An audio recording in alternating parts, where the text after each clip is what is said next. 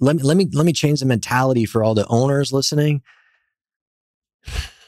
You don't want a cold call from the guy 3 times a day or whatever it is, like, but you want him to call you when he's got that hot lead. How does that work? Yeah. Let me tell you how that works out for you. It doesn't. You know who that broker is going to call when he finally digs up that good? He's going to call the owner who was nice to him. He's going to call the owner who allowed him to the broker to take him to breakfast. He's going to call the owner who's like, hey, listen, I don't have anything. I know you call me a lot. Keep doing it. Because the owner is smart enough to realize, hey, this guy calls me once a month. Maybe he has the same crappy interest generator. Like, what are your plans, right? That's bad interest generator, you know. But I know that that's going to take 5 minutes, 12 times a year, 16 minutes. That's 1 hour of my life. 10 years in a row, that's 10 hours of my life. But over the next 10 years, if this guy stays in the business and he sells me one deal, I'm going to make millions on it. And let me tell you, 10 hours to make $1 million, that's $100,000 an hour. Is that a good return on your time? That's pretty good. That's pretty good. I would take that. Don't ever hang up on a cold caller broker. Yeah. Because you never know who's going to be the great ones.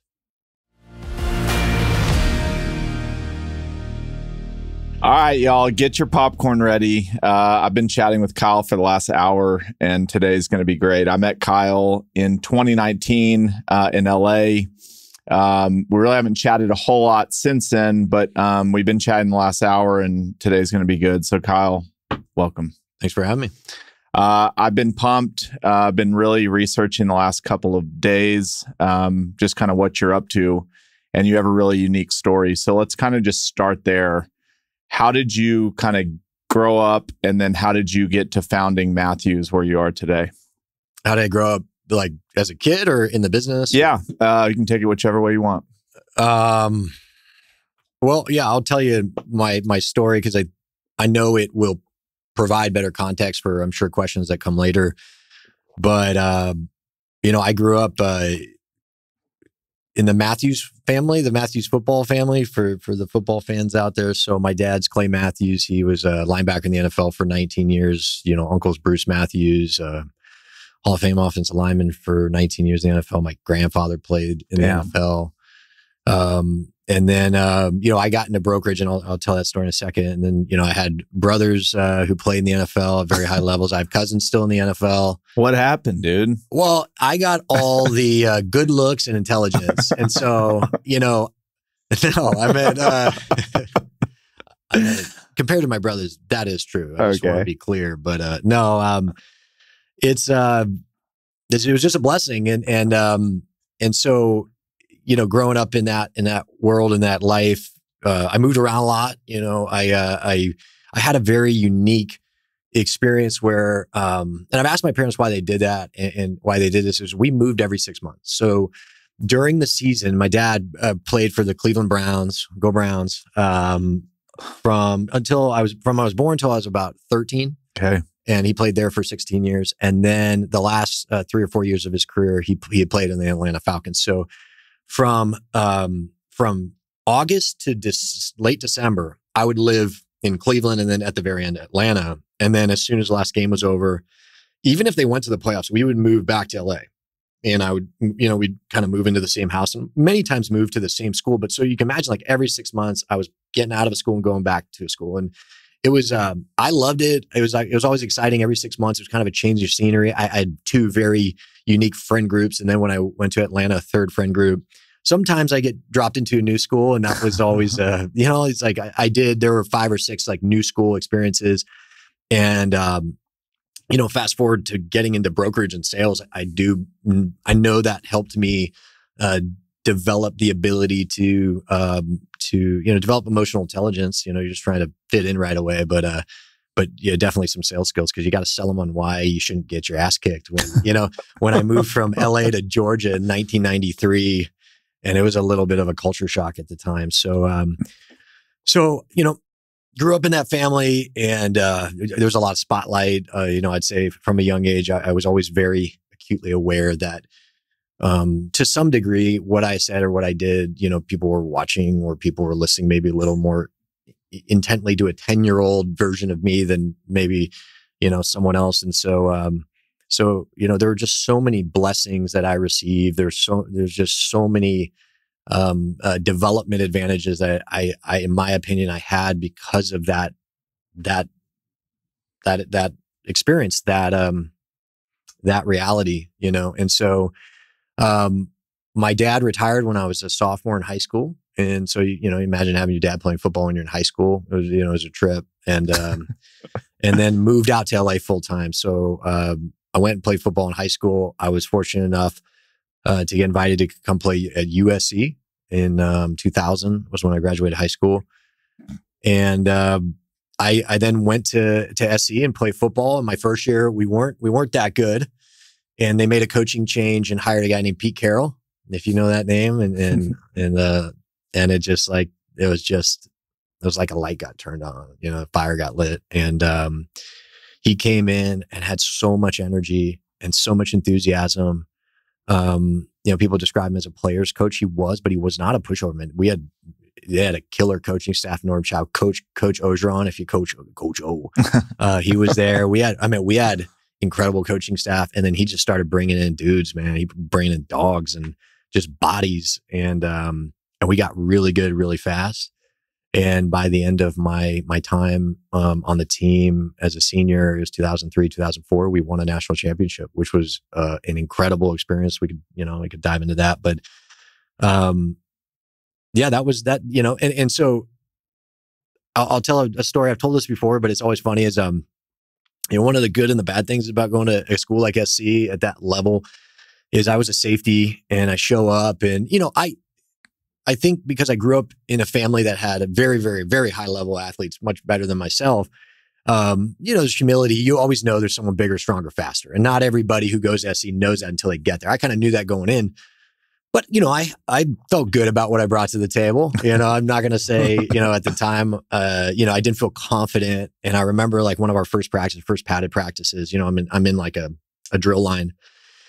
And I didn't even see the play. I just heard it. I heard like the thump, like, phoom. I'm like, what was that? You see like a body flying. And, man, who was that? Like, yes, that's Troy Polamalu. Oh yeah. And I go, oh man, like you could just tell, like, I flashes, like he's good. Like, what position does he play? Plays your position. I was like, oh shit. All right. Like, and I think it was like 72 hours into my career. I was like, man, and into my time at SC, I was like, I might need to find something else to do with my life. Yeah. And I loved football. I loved the experience. I gave everything I had when I was there. Showed up and did every workout, and went hard. And, eventually I'd like to think I delivered more hits than I took. But even very, very early on in my collegiate career, I was like, you know what? I probably am going to need to find a career. Like the NFL. Yes, that was my dad's destiny, but that probably isn't mine, and that's okay. I think growing up in that family, yeah, you get to see and you get to experience a lot of the benefits. Okay, the fame, the ropes that get open, the doors that are open, but more than anything, you get the benefit of seeing the underbelly, the nasty parts of having being in some way affiliated with a relatively famous father or whatever, brother, and you see the toll it takes on their bodies. Like, and I remember, what would it be like after games? I mean, he'd be hurt. And my dad's a freak. Like, he played 19 years, most games ever in the history of the NFL at linebacker. I don't think that's been broken. Again, I'm not like 278 NFL games in addition to college, in addition to high school. So like, I count that up. And all he ever had was like a broken arm and a broken ankle. Like he's made of like a different steel, my old man, and my uncle too. Like, he has the most games ever in the history of the NFL as an offensive lineman. God dang. So like, they're just built differently, but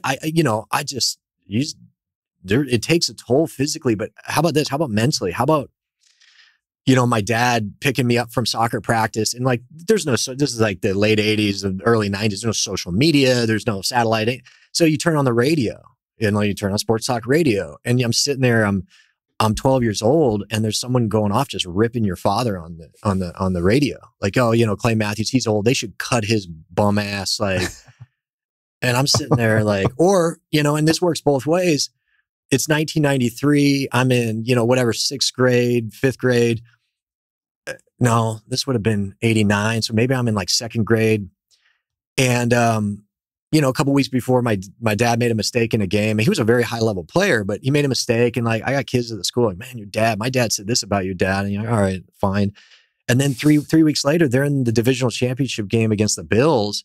And it's the last play of the game on the 5-yard line. Jim Kelly drops back, throws to Thurman Thomas. My dad picks it off to win the game and go to the AFC championship. And then it just flips and everybody's your buddy and everyone's like super fired up. And then the radio's talking about what a hero. And it kind of like, it not just numbs you to what everyone outside of your like real family and close friends say. And it helps, I think, in many ways, running a company or, achieving success in whatever you choose to do, but it teaches you a very valuable lesson is like, don't get too high, don't get too low. Yeah. And don't look for value and affirmation from the masses because you're never going to get it. Well, we were just talking about that. So everything you just said, you imagine 1993, you're on a radio show, seeing public opinion shift that quick. Yeah, it's brutal. And now the world has given us the opportunity to shift our opinion every 2 seconds.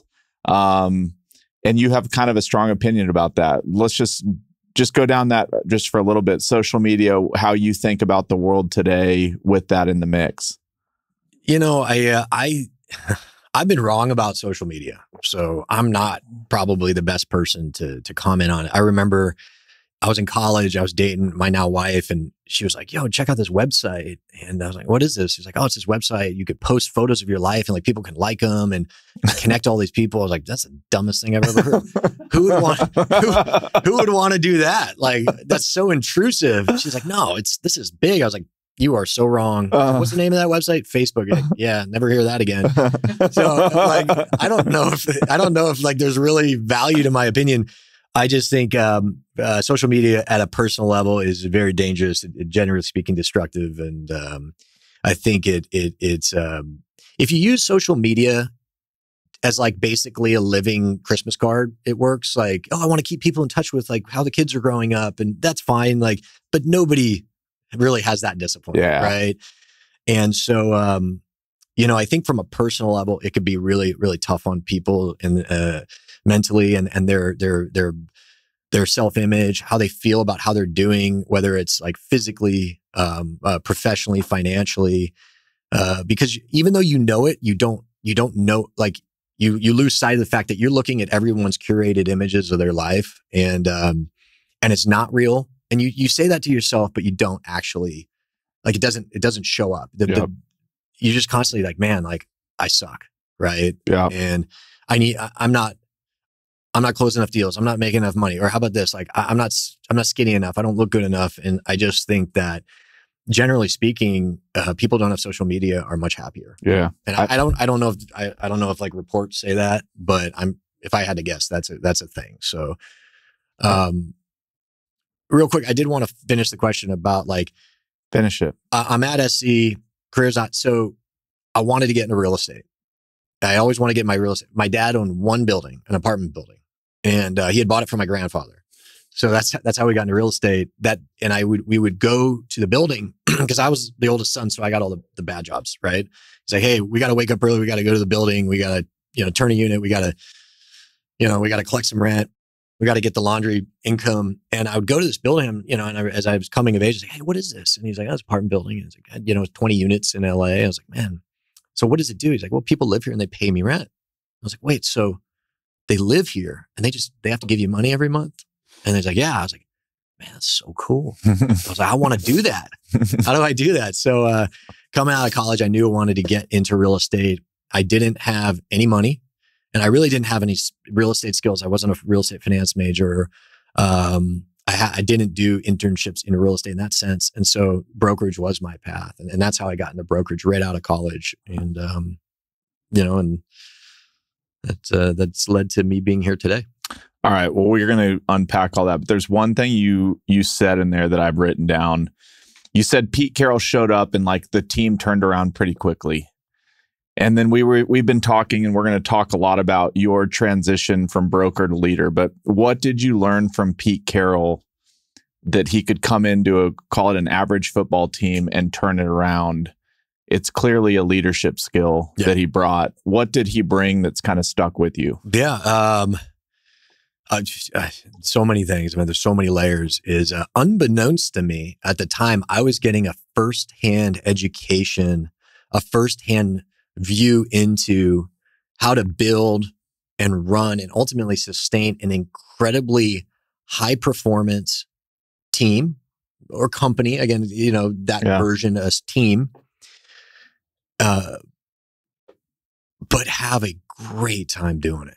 Yeah. I would say football at that time, and even today, like Nick Saban, you look at the sustained success at Alabama, but Nick's intense. He was one of my dad's coach for the Browns as D coordinator. So, and like there are times I'm watching Alabama play and they win a lot of games, but I'm like, I don't know if they look like they're having a great time. For whatever reason at SC, we were able to win just as many games, just as many championships, but like we had such a good time, and that was all due to Pete and how he approached it.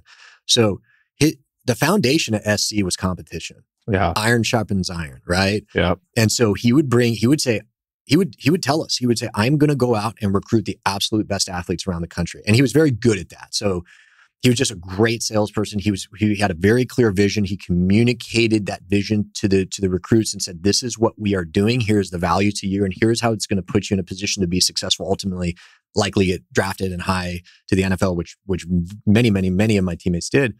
And you know what he did? Dude, I'll never forget his first recruiting class. He sat the whole existing team down because the recruits sign in the spring, but they don't really show up till the summer to start working out. So it was like start of spring ball. The recruiting season had just finished. We had just signed this, like the number one class, and it was the first time SC. And he sat the whole team down and he said, hey guys, we had a great signing day and I want you to see who's coming in to take your jobs. And we had to sit there and we had to watch these guys' highlights as a team. There were some good players, man. And you're sitting there and you're like, damn, dude. And like, it's fight or flight. And we had some guys on the team who are like, he's recruiting my replacements. I'm out of here. And they transfer out and Pete's attitude was get them out. They're soft. The marshmallows, mentally weak human beings we do not want here. Get them out of here. They will break in the fourth quarter. They will forget their assignment. They'll fake it. They'll do something. They will expose us late in a big game if just having someone come in at their position basically causes them to want to transfer out. Get them the fuck out of here. Yeah. Right, can I say that? Yeah, you can say whatever you want. So, but like the actual, like we call full-time savages, they would sit there and be like, bring this punk ass in here. Like, let's go. Like, and you know what? And it drove those that stayed to get better. And I'll speak for myself, whatever the best version of myself as a player, which wasn't enough to start there, and that's okay. But I'm telling you, it drove me to be the absolute best version of myself. Like, I trained as hard as I possibly could. I lifted as hard. I worked out as hard. I watched film. Again, God made me never to be as good at football as Troy Polamalu. And as hard as that was for me to come to that, like, it was like, I'll find something else to do. And I think I was able to apply a lot of this mentality lessons into brokerage, and that allowed me to get going. But so the first thing Pete did was he brought that like competitive mindset. Like, not only are we going to do this, if you're the type of player we want, if you're the type of mentality we want, you're going to want this because you're going to want these guys to push you. And what we found is as these guys were coming in, as these 5 stars, just absolute studs were coming in, practice started getting like 1s versus 1s, 2s versus 2s. That was another thing. We did a lot of full pad practice. And then he would, a lot of times in college programs, either before or probably after, they do like the starting offensive unit versus like scout team. Yeah. And then the starting defense versus the scout team offense. At SC, he goes, no, we're going 1s versus 1s every day, full pads. And it's competition. He would create scenarios of the 10, the 5, and the 2-yard line. And then we would rank him. And whichever unit won, the other unit had to, like, we had to do up downs. We had to do barrel. Like, it was intense. And so the practices got so hardcore. Like, as the talent elevated throughout my time there, you were going against guys in practice that by the time the game came on Saturday, it was easy. Like, there's no way that guy across the line at UCLA is nearly as good as the left tackle I'm pass rushing against, or the receiver I'm covering, or the running back I'm trying to beat for a sack in practice. Like, that punk ass player in that powder blue uniform, like that's not gonna, like, and that's why we smashed them every year, you know? So That's just how we got after it. And then, so the games almost became easier. And then we started smoking people. And so it created this like highly competitive environment. And a lot of times I think where the mistake is made in leadership that I got to see Pete do was they create this high pressure, high stress environment. And then there's never a release. Yeah. And you win a lot, but you don't either necessarily enjoy it. Or sometimes there's like an implosion. There's like this, it's just everyone mentally breaks. What Pete did was he had he understood human beings so well. And I don't know if that's a skill you can learn. I think Pete just had it and he was born with it. And I don't know if anyone's ever met Pete Carroll and said, man, I don't like that guy. Like, you don't like him because he beat your team, but I don't think if you actually met him, he's such a likable guy. And so he knew exactly that moment up until the point where we were a little too stressed. Like it was right, the week preparing for the national championship when everyone's stressed and it's the biggest game of your life. And the rings on the line and the trophy. And then all of a sudden, like Snoop Dogg would show up to practice and he would he'd practice with his entire practice. Or like, I remember one time he gets like, yo guys, hey, just don't worry about it. Like, I know this sounds weird. We got a guy trying out. He's a punter. We're just looking for some help on the kicking team. And, I've already, Mike, our punter, he's like, I already talked to Mike. He's cool with it. He understands. Like, this just, we're just looking to always get better. He's like, so he's over there and we look and there's this guy and he's in, a helmet, full pads. He has a visor on. So you're already like, wait, why is a punter wearing a visor? And his body is just like, well, I guess he's a punter, but God, he doesn't look like an athlete, like whatever. And we're doing our drills. And then at the end of practice, like, all right, he's going to do some punts. And I'm on like punt pro team. I'm on punt protection team. And I'm like blocking for this guy and his punts are horrible. He's like, hey, we're going to try him out. And like, we're all sitting like, man, what is going on? Like, this is such a waste of time. This guy is not going to make the team. Like what's happening? So then he's like, all right, but hey, I want live drill. All right, we're going to punt. He's going to return it. I want you guys to go down and tackle him. And then I'm on, it's a punt pro. And then you release and you go and you run downfield and you look to smash somebody. So they get the ball. This guy catches. He can't even catch it. He's running and I'm running down. We're running down like whack, just like smashing this guy. And then he's like, all right, let's do it again. And we're like, this guy sucks, man. And we did 3 or 4 of them. And all of a sudden it's like Pete blows a whistle like, all right, hey, practice over. Come on up. I want to give you. He's like, hey, Will, look. And this guy's sitting kind of on the outside. He's like, hey, man, loved having you out here, but hey, I don't think it's going to work out. And he takes his helmet off. And it's Will Ferrell. and he's like, you know what? F you, coach. I don't even want to be. And we just started like dying. And this is like, from what I can remember, this is like bowl practice week. This is the most stressful time of the year. Everything you've done for the entire season is leading up to this moment to win the Rose Bowl or win the Natty. And this is how Pete was so good at like just breaking that. We're dying laughing. And then it's like 4 days before the biggest game of our life. And so you asked the question, what was it about Pete that he did so well? And I want to make sure I answer that question. He did 2 things. He set the table and set the tone, and the foundation of the entire program was, we are going to compete at all times. We will never stop getting better. If you can't handle the pressure, if you want to go somewhere to kind of have a nice little career, I'll take it to brokerage. You want to go do a couple deals, go work at another company. Like, that's like, you come here to be the absolute best. Whatever you can be, whatever we can get out of it, whatever last drop of juice we can squeeze out of the orange that is you physically, mentally, emotionally, like that's why you come to SC at that time. And hopefully now again with Lincoln Riley, that's why you come to Matthews. I love it. And then you celebrate. And you act like an absolute clown and you have a great time. You celebrate your success. You celebrate your teammates' success. That's a big thing. I remember one time it was in a scrimmage real quick and then we move on. I was close to making a big play, which, selfishly I want to make a play. And a teammate beat me to the tackle for a loss. And I was happy for my teammate. He was one of my closest buddies. But something about my body language, it just like, I was frustrated I didn't get there. And like the play, get over it right now.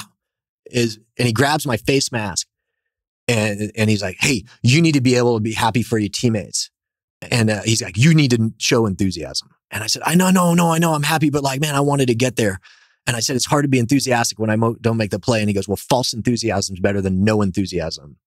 And I was like, and I just Like, he's right. Like, even if there's a time where your teammate gets to the play before you, or an agent at the same company gets the listing before you, even if you truly don't feel it, like, just make them think you do. And you'll be shocked at how quickly you'll be like, you know what? Actually, like, I am happy. I'm happy. Even though I want to be the number one agent, I'm happy that they earn that business. I call it sibling rivalry. I want all my siblings to be successful. I just want to be a little more successful, you know?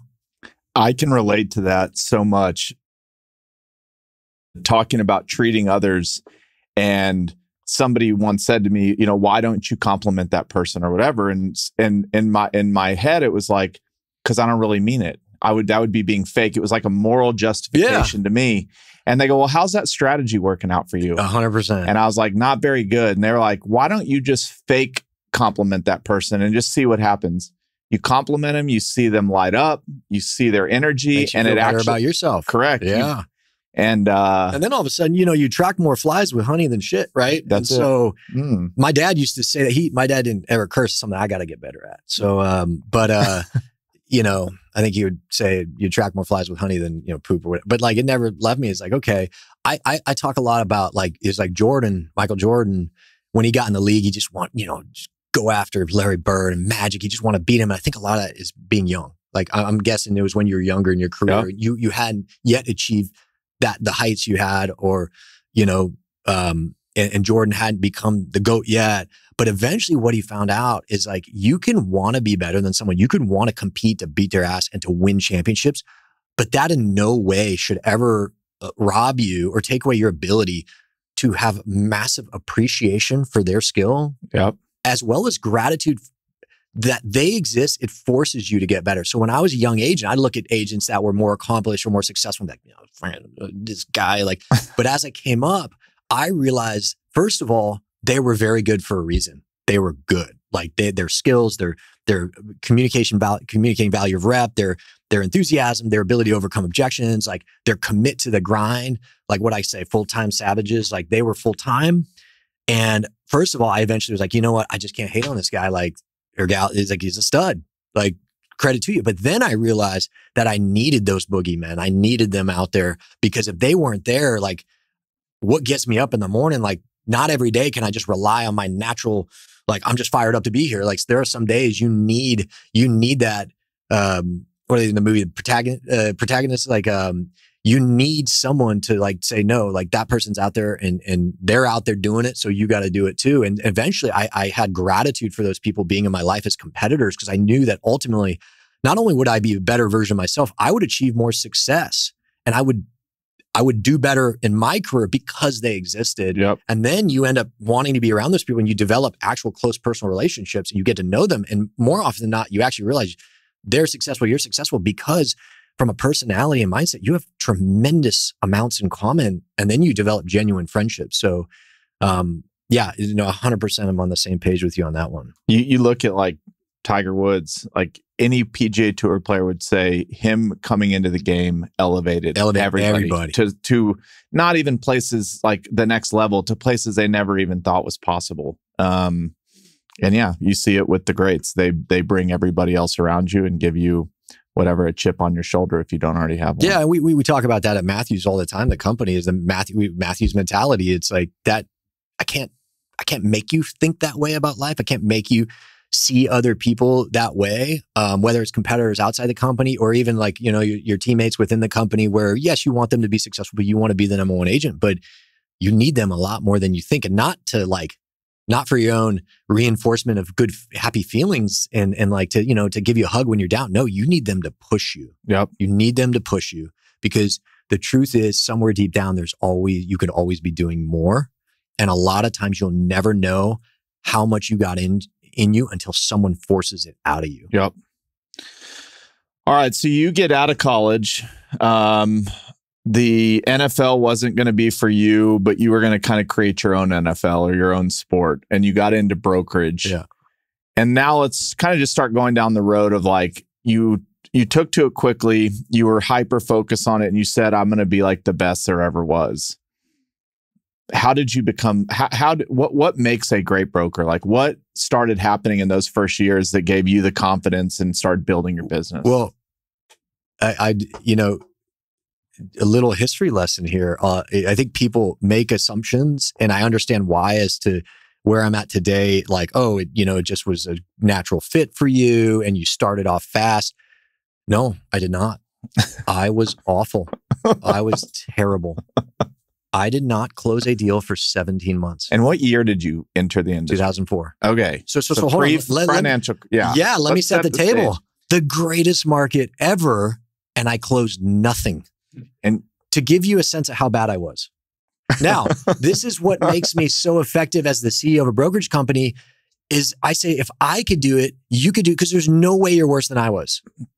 But the one thing I had that maybe not everyone had is I never, ever, ever was going to quit. Ever.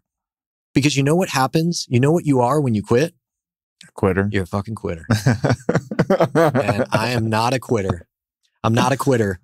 We're not allowed to quit in my family. My dad told me a lot of things when growing up. Most of them I probably didn't listen to, but I remember that one. I knew that I was never allowed to quit a sport, ever. One of my kids is struggling with sport right now. He's like, Dad, I don't want to play this. I said, yeah, sorry, dog. You can't quit. When the season's over, you can choose not to play this sport again. Now you got to play another one. You always got to be active, but you will never quit. You're a Matthews, and Matthews never quit. It's not allowed. And I was like, well, I guess I can't quit. And it just stuck with me. It just stuck with me. So I was like, I never can quit. You know what I'm going to do? I'm going to get successful in this business, and then I'm going to quit because I hate brokerage. What was your first day like?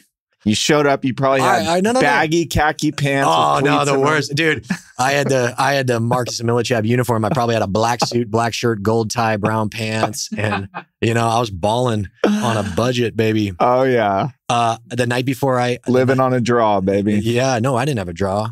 I had debt. Listen, the night before my first day at the office, I had to YouTube. Thank God YouTube had just come out like 9 months before. I had to YouTube how to tie a tie. No one in my family ever had a job. Yeah. Oh, that's true. They all played football. Yeah. I don't, and I showed up. And so I didn't, I probably wasn't listening, but I didn't know what time to show up. So I showed up at 5:45. Because in the morning? My work, so let me tell you.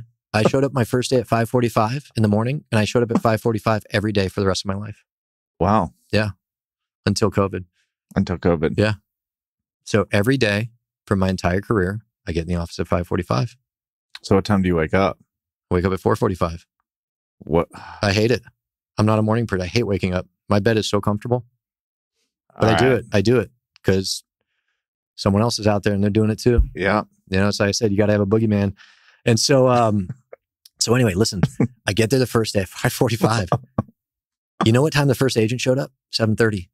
I sat outside for an hour and 45 minutes. And that was that. And I showed up the first day.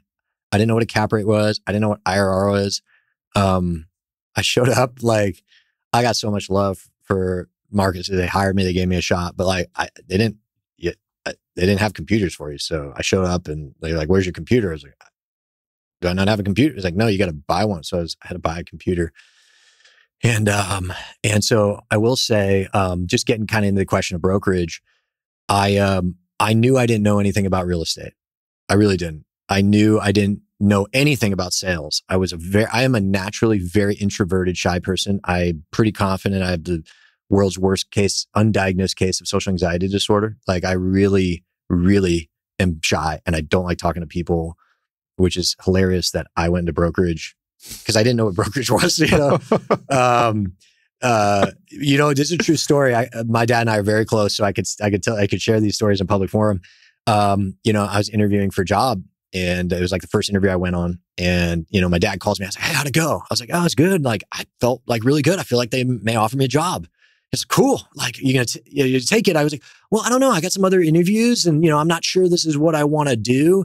And he goes, excuse me?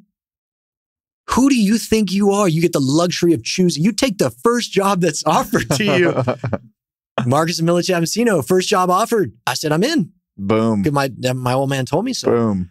And bring your own computer. I didn't know. I didn't know that. I don't even know if I knew I didn't get paid. I was like, showed up the first day. Like, how much did I get paid, dog? Like nothing. All right, fine. Perfect.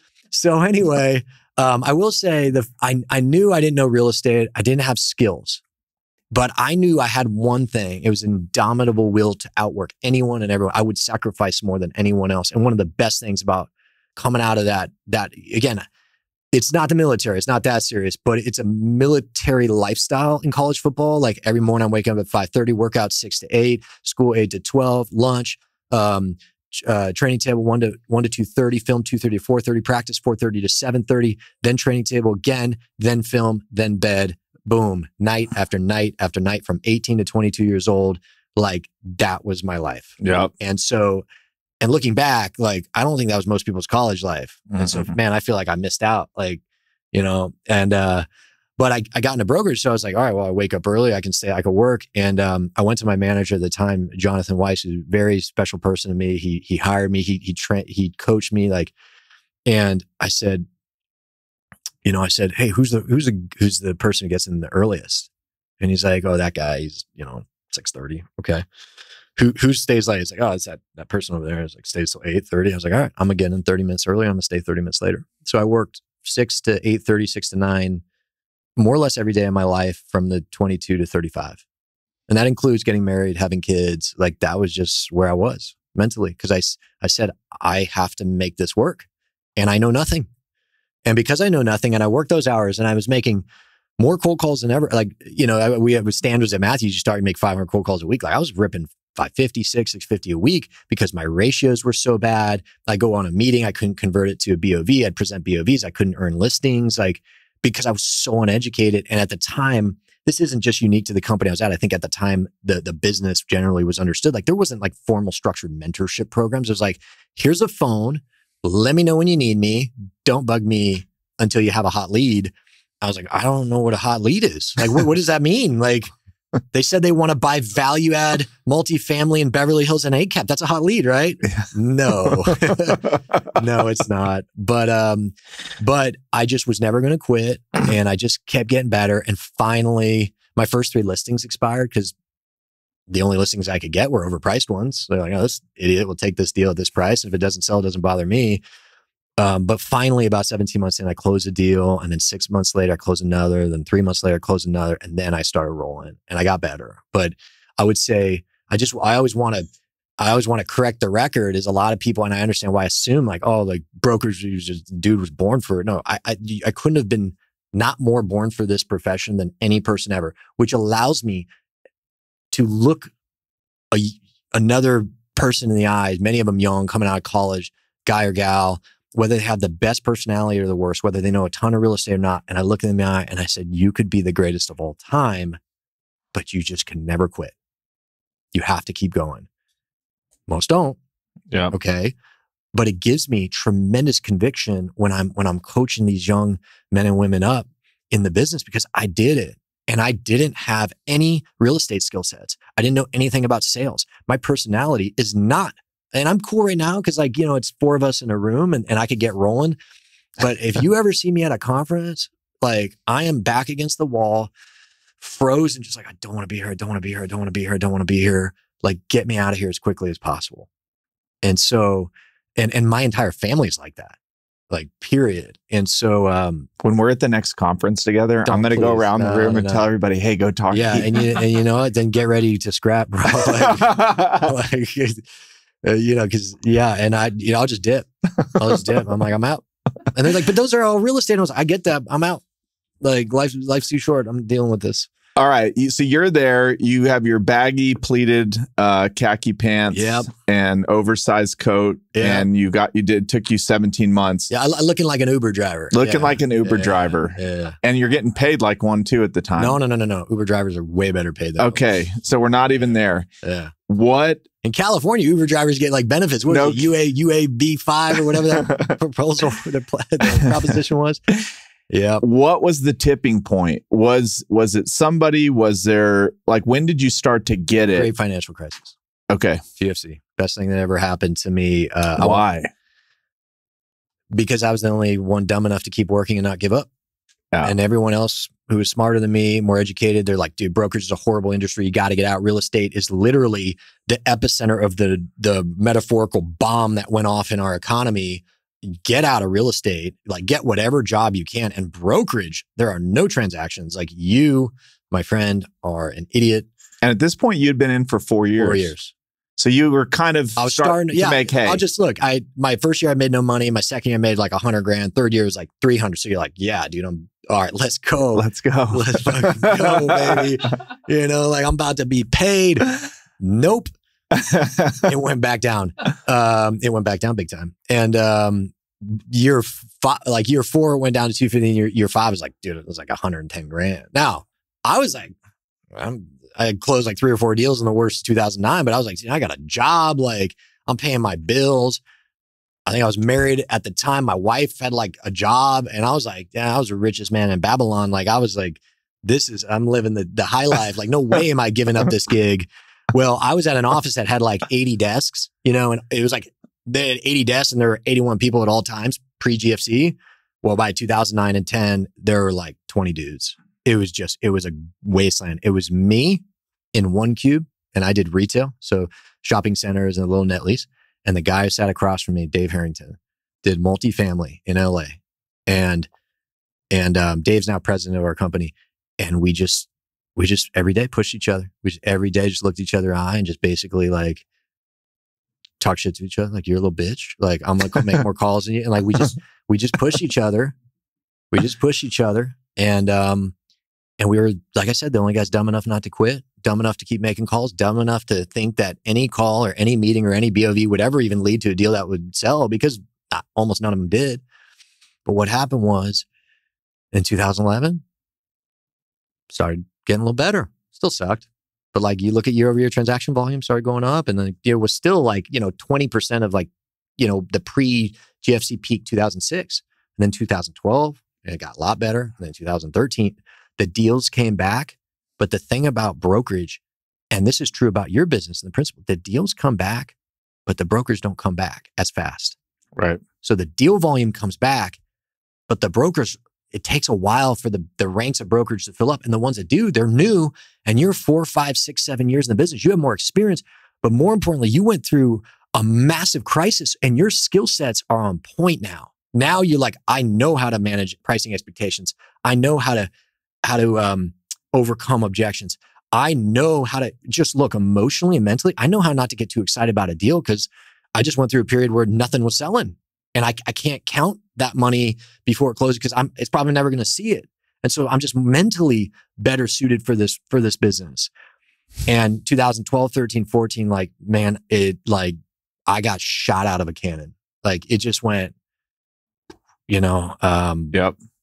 And, let's just say I hit heights that I had never in my wildest dreams thought were imaginable, created generational wealth to where just in a pure financial terms, never would ever have to work again. And it was all because of two things. I was never going to quit.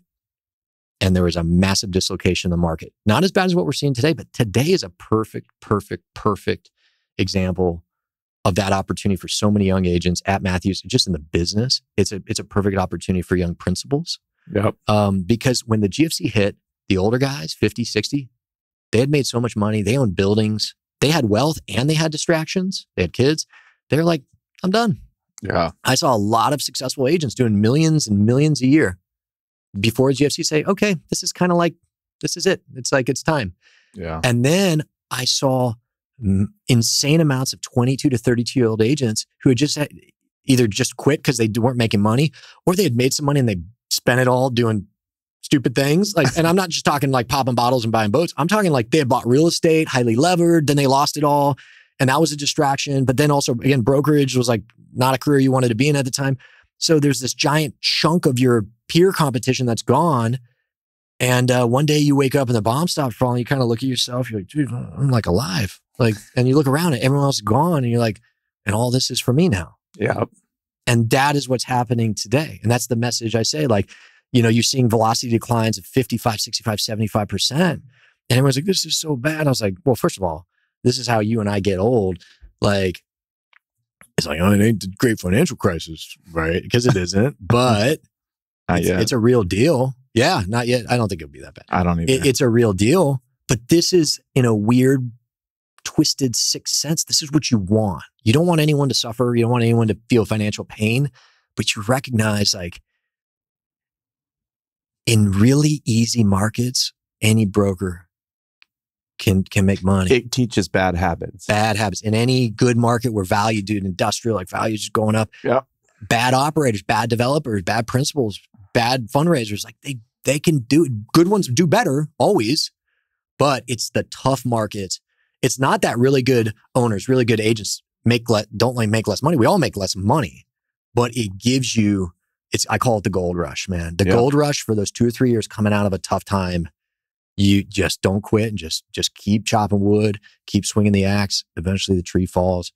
And we did something the other day, like to the victor go the spoils. Like the spoils of battling through this market or battling through the GFC, the spoils were significant on the other side. Well, it's like what you said with the football game. This is like where you're practicing your ass off because when the game starts again, it's just going to be easy. Yeah. Some of those games were easy for us. Again, not for me. They're like, yo, Kyle, we need you to run down full speed and put your head into the wedge. I was like, I got that. Like, I can do that. And I was like, yo, can I get out there and like drop a little cover too? It's like, no way. Just paint this one picture and you can paint it in 30 seconds, a minute. I don't care. But for anybody going, man, things are really tough right now. You kind of talked about 09, 10, but paint a picture. What was 09 and 10 like as a broker? Because it was dark. It was empty. What was your pitch? What did you tell people in 09? Man. Hey, sorry you bought that building for 10 million, but I'll sell it for 2 right now. By then I had started to get better and I realized while I had to have an interest generator on the call, I had to have a purpose for the call. Really the best way in sales to get something going is, well, keep them from hanging up. And that's the interest generator, something of value. Like, hey, a deal just traded down the street. Hey, I just saw this lease get executed. And here are the updated market rents. And at that time they were falling, and just said, look, I'm here to provide this information, and ideally, you know how it's valuable to you. Ideally, you know how it applies it. If not, I can provide that to you. Let's grab coffee. Let's grab lunch. You got to eat. You might as well let me pay for it. Like was I always said, like, it was pretty effective. Like, yeah, I guess so. I really only did breakfast meetings because it was the cheapest meal. There's an intimacy about breaking bread with people. Yeah. It's the cheapest meal and it had the lowest opportunity cost of my time. Yeah. I'd say, hey, we breakfast at 6:30. Like 6:30? I was like, yep, 6:30. So 6:30 to like 7:45, I do breakfast. I get out of there for like $25 and I'd have that meeting and I'll talk about what we were talking about in a second. And then I get to the office by 8:30 and 9 o'clock call time. And then I still was ripping my coldies, it was like, I was hitting it. So, so the answer to your question, I would just do my best to keep the owners in touch with what was going on in the market, from updated sales, updating rents. That was really the driver. And then just getting them to engage in a conversation is like, look, what is happening at your building? What concerns do you have? I'm not cold calling you saying I have the answers, but I certainly can work hard to achieve some sort of information, provide some sort of service that I'm not saying you're not going to lose money. But there is 100% ways to mitigate those losses. And through me and the services and the information I have at my disposal and my effort, my energy, and what I bring to the table, I could put you in a position. I'm not here to say I'm going to make you money, but I might be able to help you. I might be able to help to keep you from losing more. Yeah. And most of the time on the call, you don't know how or why, but you know there is a way. You just need them to engage in a conversation. Then I get to that breakfast meeting and say, look, and I was retail. He's like, I got this strip center. There's 10 units. I've already lost 3 tenants. My other 7, all of their rents are above market because this was like GFC. And like, okay, where are market rents? Like, okay, are there ways like, have you dove into your tenant's creditworthiness? Do you understand where market rents are? What if we could kind of cut the line and say, all right, like they're paying $36 a square foot and market's 28. What if we went proactively and said, hey, we'll give you 32, but we need you to extend the lease. And then, okay, extension, like we'll proactively reduce your rent, but we're just looking for a commitment here. We're looking to get the weighted average lease term of the asset up, to kind of, if nothing else, put your anxiety to bed. And ideally, maybe there's a refinance on the table, but again, there was not a lot of lending going on. Just something, and maybe it's like, how about this? It's like kind of the greater fool theory. It's like, hey, you have an asset, and your rents are grossly inflated, and the weighted average lease term is 4 years. So in 4 years, most of those leases will come due, and there will be a mark to market. Like your rents are going to come down. Are you aware of this? No, I wasn't. Okay, this is a bomb, and there's a clock, and there's 4 years left on it. You do not want to hold this asset when it does. So even if we have to sell it for less than what it's worth today in the GFC, which is less than what it was worth 2 years ago by far, that's still the right move and will get you into an asset. Even at the same yield, there's some closing costs, so your net effective yield will be lower than what you're getting. But let's look at your wealth and what happens over 5 years by doing that trade versus staying in this. The net is significantly better by executing this trade, even in a bad market. Because if you're doing a 1031, you're swimming in the same market. You sell low, you buy low. Yeah. You sell high, you buy high. I always remind owners that, like, you don't get all the upside and on the downside. Right. So I would have that conversation. I said, I understand the value of your assets gone down, but right now, and I'd always say, I recognize and I empathize with you hearing that the value of the assets less. I feel that. I know, and like, let me tell you, it's not about me, but this is the worst part of my job, is coming and sitting down with an owner and saying the value of your asset, your holdings has gone down. But that doesn't change the fact that it has. And so now we need to talk about moving forward. What's the best path moving forward? But right now, there's another broker having another conversation with the owner of the asset you're going to buy who's saying the same thing. So your assets come down, their assets come down. But if we 1031, we'll get you into an asset, even if the yield's slightly less, but all of their rents are replaceable. Their price per pound is cheaper, therefore. The corner's a little better. Security-wise, safety-wise, even in one of the worst markets ever maybe, this is a better asset than that. This is going to not be good. Let someone else take that risk. Let someone else, whether they're a fool and they just don't know, or they actually have a special relationship with certain tenants that they can get them to sign, like, that's fine. God bless. I always tell owners, we want them to do well on the asset, but that doesn't mean it's the right property for you. And then I got better and I was communicating it. So what it was like, so myself and Dave, we would carpool to save money for gas, right? Like we would bring lunches in, like it's cliche, we'd be making lunches, making little sandwiches. PBJ. Yeah, I was more of like a turkey club guy, but you know. 3 pieces of bread or 2? 2. All right. Yeah. You got to save on that money. I wasn't working out. I had no time to work out. So I had to I had to keep my figure.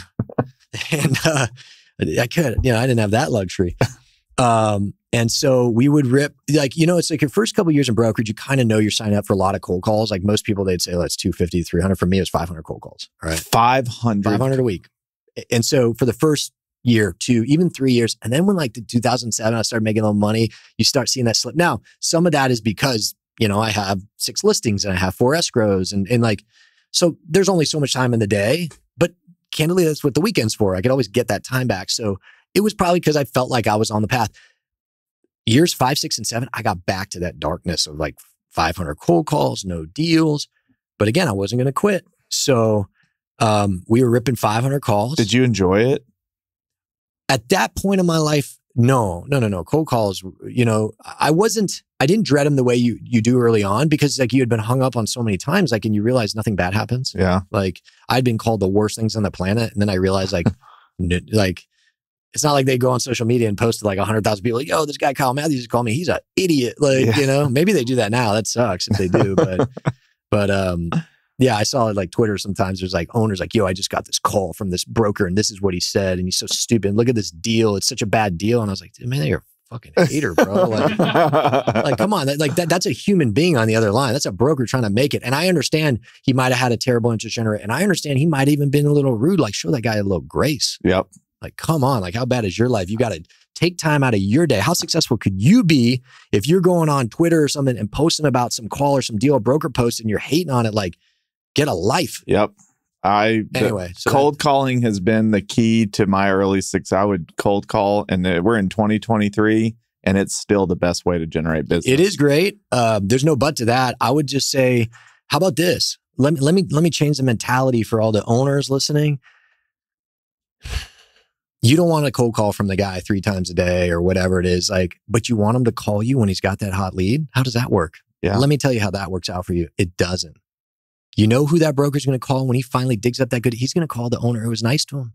He's going to call the owner who allowed him to the broker to take him to breakfast. He's going to call the owner who's like, hey, listen, I don't have anything. I know you call me a lot. Keep doing it. Because the owner is smart enough to realize, hey, this guy calls me once a month. Maybe he has the same crappy interest generator. Like, what are your plans, right? That's bad interest generator, you know. But I know that that's going to take 5 minutes, 12 times a year, 16 minutes. That's 1 hour of my life. 10 years in a row, that's 10 hours of my life. But over the next 10 years, if this guy stays in the business and he sells me one deal, I'm going to make millions on it. And let me tell you, 10 hours to make $1 million, that's $100,000 an hour. Is that a good return on your time? That's pretty good. That's pretty good. I would take that. Don't ever hang up on a cold caller broker. Yeah. Because you never know who's going to be the great ones. They all have the ability to be great. And you want them to send you their best deal, the deal that you're going to make millions on, the deal that's going to change your life, but you don't want to take their 5-minute crappy cold call. Like, that's not how it works, bro. That is not how it works. That is a great way to frame it. Well, I've had a lot of practice, you know? You have had a lot of practice. So I started doing this like, hey, I don't want, to only call me if you have a deal. And then as I got older, I got a little, first of all, you have a little money. You're like, well, all right, like, okay. But then I was like, wait a minute, hold on, time out. You want me to only call? And then I started battling these guys on the phone. And most owners were like, all right, like, I like this. And a lot of people responded positively to like, no. I said, how many buyers of real estate, value-add real estate are in this submarket? There's 50 buyers. There's 100 buyers. There's 100 of you. There's only one of me who's ripping 500 cold calls to private clients, dredging the swamps and beating the bushes. There's only one of me. So let's reset the table here. Like, I'm not going to say I'm more valuable, but we're on par. So let's I wanted the owners to know, like, I was coming at it like, hold on, I bring as much to you as you bring to me. This is a mutually beneficial relationship. You are not doing me favors right now. Yep. Okay. But I'm also not doing you favors. Like, we can put each other in a position to be more successful, but you got to take my cold call. You got to take the coldie. You got to take the coldie. I used to tell people when I'd cold call them to buy their buildings, I'm literally trying to give you money.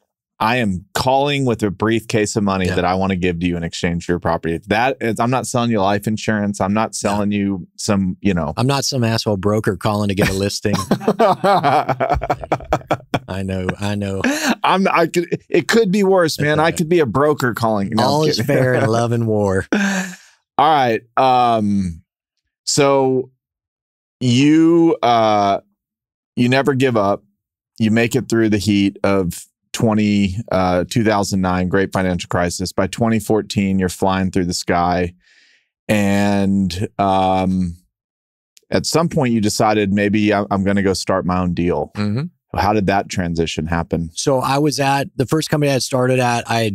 My business has taken off. It's 2011, 12. Like, I was doing really well. And most of I was shopping centers, right? And retail.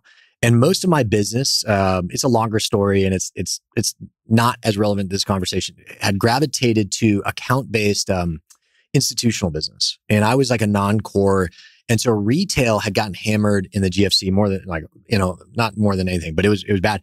And these publicly traded companies had been punished for their B and C non-core assets. Like, it just crushed their portfolios because that's where they had experienced a lot of pain. Okay. But they had recognized their core top 15 MSA, best assets actually did better.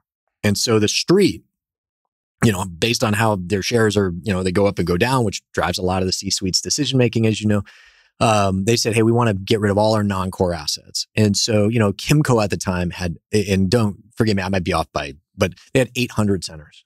And they came out on a public call and said, hey, we want to get down to 300 of like the best. And so I was like, well, they're going to sell 500 centers. And then like Preet said that, and Weingarten and Regency and Brixmor, which was Central Watt, to Brixmor and RPAI and InventTrust. And I had just kind of like gotten in with a couple of them. Like, I'll tell you, I have so much love and respect and so much gratitude. This guy, Dan Horowitz, he was the CEO of DDR, which is now Site Centers. I'm actually gonna have Dan on the podcast in a couple weeks. This is like, he's doing me fast. Like, yo, Dan, you like fly out to Nashville, inconvenience yourself. So, Dan, I appreciate you, man. I always got a nice bottle of wine for him. So anyway, he just, I think he played football at Colgate. I was football. And like, I couldn't even tell you how we, connected. And they gave me a shot on like a crappy $3 million center, in some nowheresville. And I worked my ass off. And I found a buyer. It was tough. Okay, fine. Then like Kimco, Matt Golden, who's one of my closest buddies now in the business. Like he kind of handled the West, and like I got to know Matt, and he gave me a shot on like a really bad deal, a really tough deal in like Sacramento, and I got it done. And then I just called every other. I was like, hey, I'm doing deals for DDR and Kimco. I think it's a good time we sit down and talk. I'm the non-core specialist, because like at the time, all the brokers were like, yo, give me those big centers. And I was like, they're going after a $70 million center. And my attitude was like, give me 10 sevens. Yeah. Right? Give me your worst. Give me your tired, you're hungry, you're poor. Like, I'm the trash man. I'll take it out. There's a lot of money in trash, as the mafia figured out. Yeah. And so I started getting in front of these decision makers and these owners, whether it's CIO, CEO, like EVP of transactions, and saying like, hey, I'm here to talk about these really tough assets. And they're like, man, nobody else wants to touch these things. Like, brokers were they didn't want to get their fingers dirty.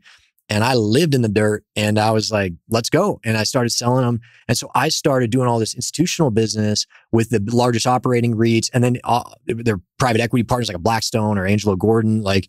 And the feedback that I started to receive at the time was like, hey, we love working with you, but in committee, it's harder to get you approved from a sale because of, whatever the flag you're rocking. And so it was like, kind of just like, okay. And then because my business was growing so much, I needed more support. And this is a big thing about Matthews, we'll dive into later. And the company I was at, it was like, hey, I now have 20 listings, 12 escrows. Like, I still need to generate more business. I'm client interfacing, negotiating. Like, I call the sausage making, right? It's the production of BOVs and OMs, coordinating digital and ground photography, drafting email blasts, and negotiating at the time with like MailChimp or Constant Contact, and how many, and the postcard company. And like, it's a do-it-yourself company. Like, you are your own entire company, basically. And at the time, and I don't know if it's changed because it's been a while, it was like, oh, you need help? Go hire it. Go pay for it. So, and I'm just, I'm a simple-minded guy. I like to think I'm a good teammate. I'm like, okay, fine. Like, so then I hired an assistant. And then it's like, I was doing more complicated deals. Every deal I had to have a 10-year cash flow model, lever unlevered IRRs. And then I had to hire an analyst. Then I had to hire like a graphics person, then a transaction manager. And then I'm basically like this company. I have payroll, I have insurance. Like, the worst part was I'm managing human beings, which is fine if that's what you sign up. But I need to do RPAs, revenue producing activities is what we call them at Matthews. RPAs and brokerage. So, cold call, meeting, pitch, negotiate. If you're not doing one of those 4 things at any given time, it's not a high value activity. It's not an RPA, and it's probably inefficient. Okay. So at the company I was at, I got to a point where it was like 50-50. 50% of my time, I was making calls, I was meeting owners, traveling around the country, pitching deals, negotiating deals. But 50% of my time, I'm sitting there and like InDesign, photoshopping a photo, wondering like, is there a better way to get more cars in this parking lot? Like, the ground aerial photography. Back then, they sent helicopters up. They didn't have drones. Like, this is how old school. And it was very expensive. But like, it's like, the helicopter went up on the wrong day. They went up on Thursday. They're supposed to go up on Saturday. Saturday, there were more cars in the parking lot. Now you got to get back up, but they don't want to. And it was just like, I'm like, this can't be good. And so it was kind of just a combination of things. I remember the big one was, I have a brother, Clay, drafted to the Packers. And I had some clients call, some owners say, hey man, like, we've always wanted to go to Lambeau Field. And we love, like, are you going? I was like, yeah, I'm going this fall. And like, we'd love to go. And I was like, oh, maybe I'll just put a crew together. I'll do a client event. And so I got like 12 big clients, and none of them I had done business with. Like, I had conversational relationships. So it wasn't like I had never talked to them, but I hadn't done business with them. So I went to my manager. I was like, yo, I want to do this trip. And it's going to cost about 20 stacks. It's going to be, it's a big one, which is like, 40,000 today's, but let's go. I was on a 60-40 split. Like, hey, I'll put in 12, you put in 8. We were talking about this earlier, right? Yeah. Like, nah, we don't do that. I was like, no, I understand. Like, we had to do it for you. I do it for everyone. I was like, okay, fine. But like, not everybody's asking for it. It's fine. all right, how about this? I'll put up 20 and then like first deal that closes, just reimburse my 8. Like, no, we're not going to do that either. I was like, but this is a good, he's like, no, I don't disagree that this is a good strategy, but we just don't, this is not our business strategy. We don't. So I did it. I just spent the 20 grand. And this is like 2011, 12. Like, you know, it's, I still like, you know, I'm licking wounds from the GFC. I wasn't rolling like, you know, and $20,000 is a lot of money. We're still eating club sandwiches with 2 pieces of bread. Yeah, no, maybe, you know, maybe you got the third. Maybe I got some mayonnaise on it now. Okay. Like I may even drop a tomato at that point. Like, you know, I was starting to feel a little confident. You know, starting to get a little, you know, starting to blow BMF. But no, so I did it. And, you know, went on the trip. They had a great time, but it really was like, it was amazing because I got to know them on a personal level. They got to know me. I think they kind of felt like that energy I brought. And they're like, we'll give this guy a shot. And like, you know, 12, I got, over the next 12 months, I was awarded 2 or 3 deals. Like, you know, and that brought in $300,000-400,000 grand. You know, who took their 40%? The company. And that's why I was like, man, this isn't a partnership. Like this. And I just, that was what just kind of, I think that was the straw that broke the camel's back. It was time. Yeah. And I'd been there for almost a decade and it had been a great run. And to this day, I had tremendous gratitude for the opportunity. And I'm very, very, very close with a lot of people there. So it just was time. Like I wanted to be at one company forever. It just, what I tell brokers all the time, if you are a fast growth broker, you got to be at a fast growth brokerage company. If you're a slow growth broker, you actually don't want to be at a fast growth. You want to be a slow growth. Like you kind of want to align yourself with the ethos and the energy and the capital investment and like the mentality of the leaders of the company you're at. So if you're an absolute dog and you're like, I'm growing, let's go, reinvest. And you're at a company that's generally kind of like stable, like, hey, no, we're good. Like, no, we have our deployment, like everything fits perfectly.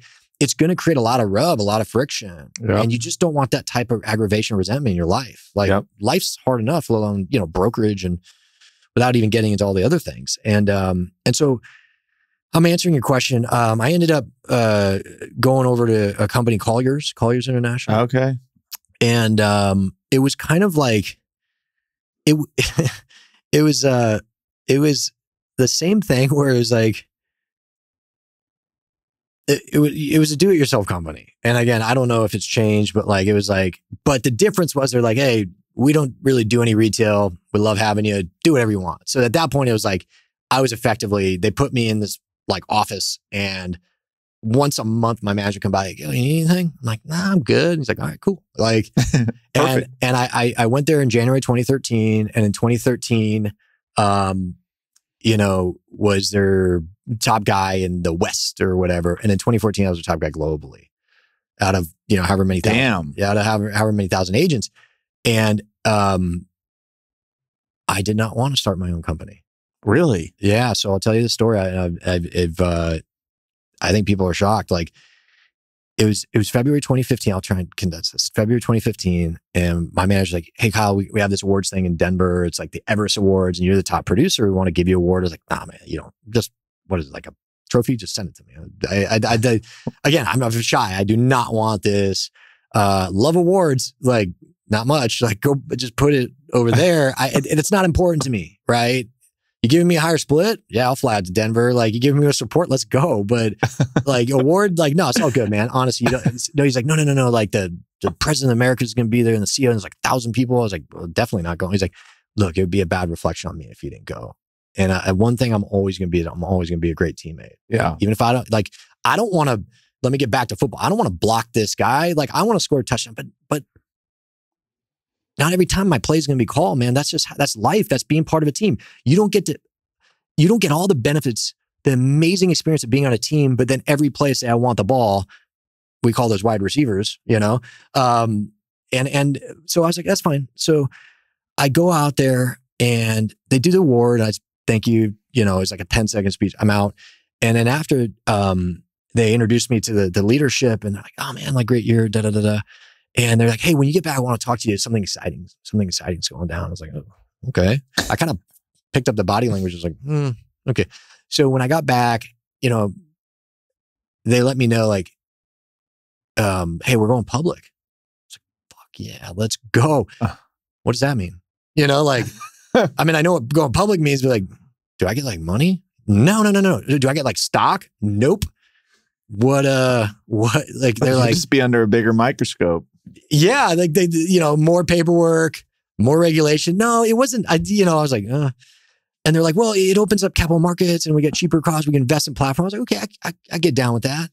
And they're like, but hey, we want to talk to you about something. Like, well, your business, it's unique to Colliers in that you're in LA, but my deals were everywhere, right? Like there's a time, it was like a Blackstone JV with DDR. They're like, hey, we got a center in Wisconsin. We got one in Cincinnati and we got one in Georgia.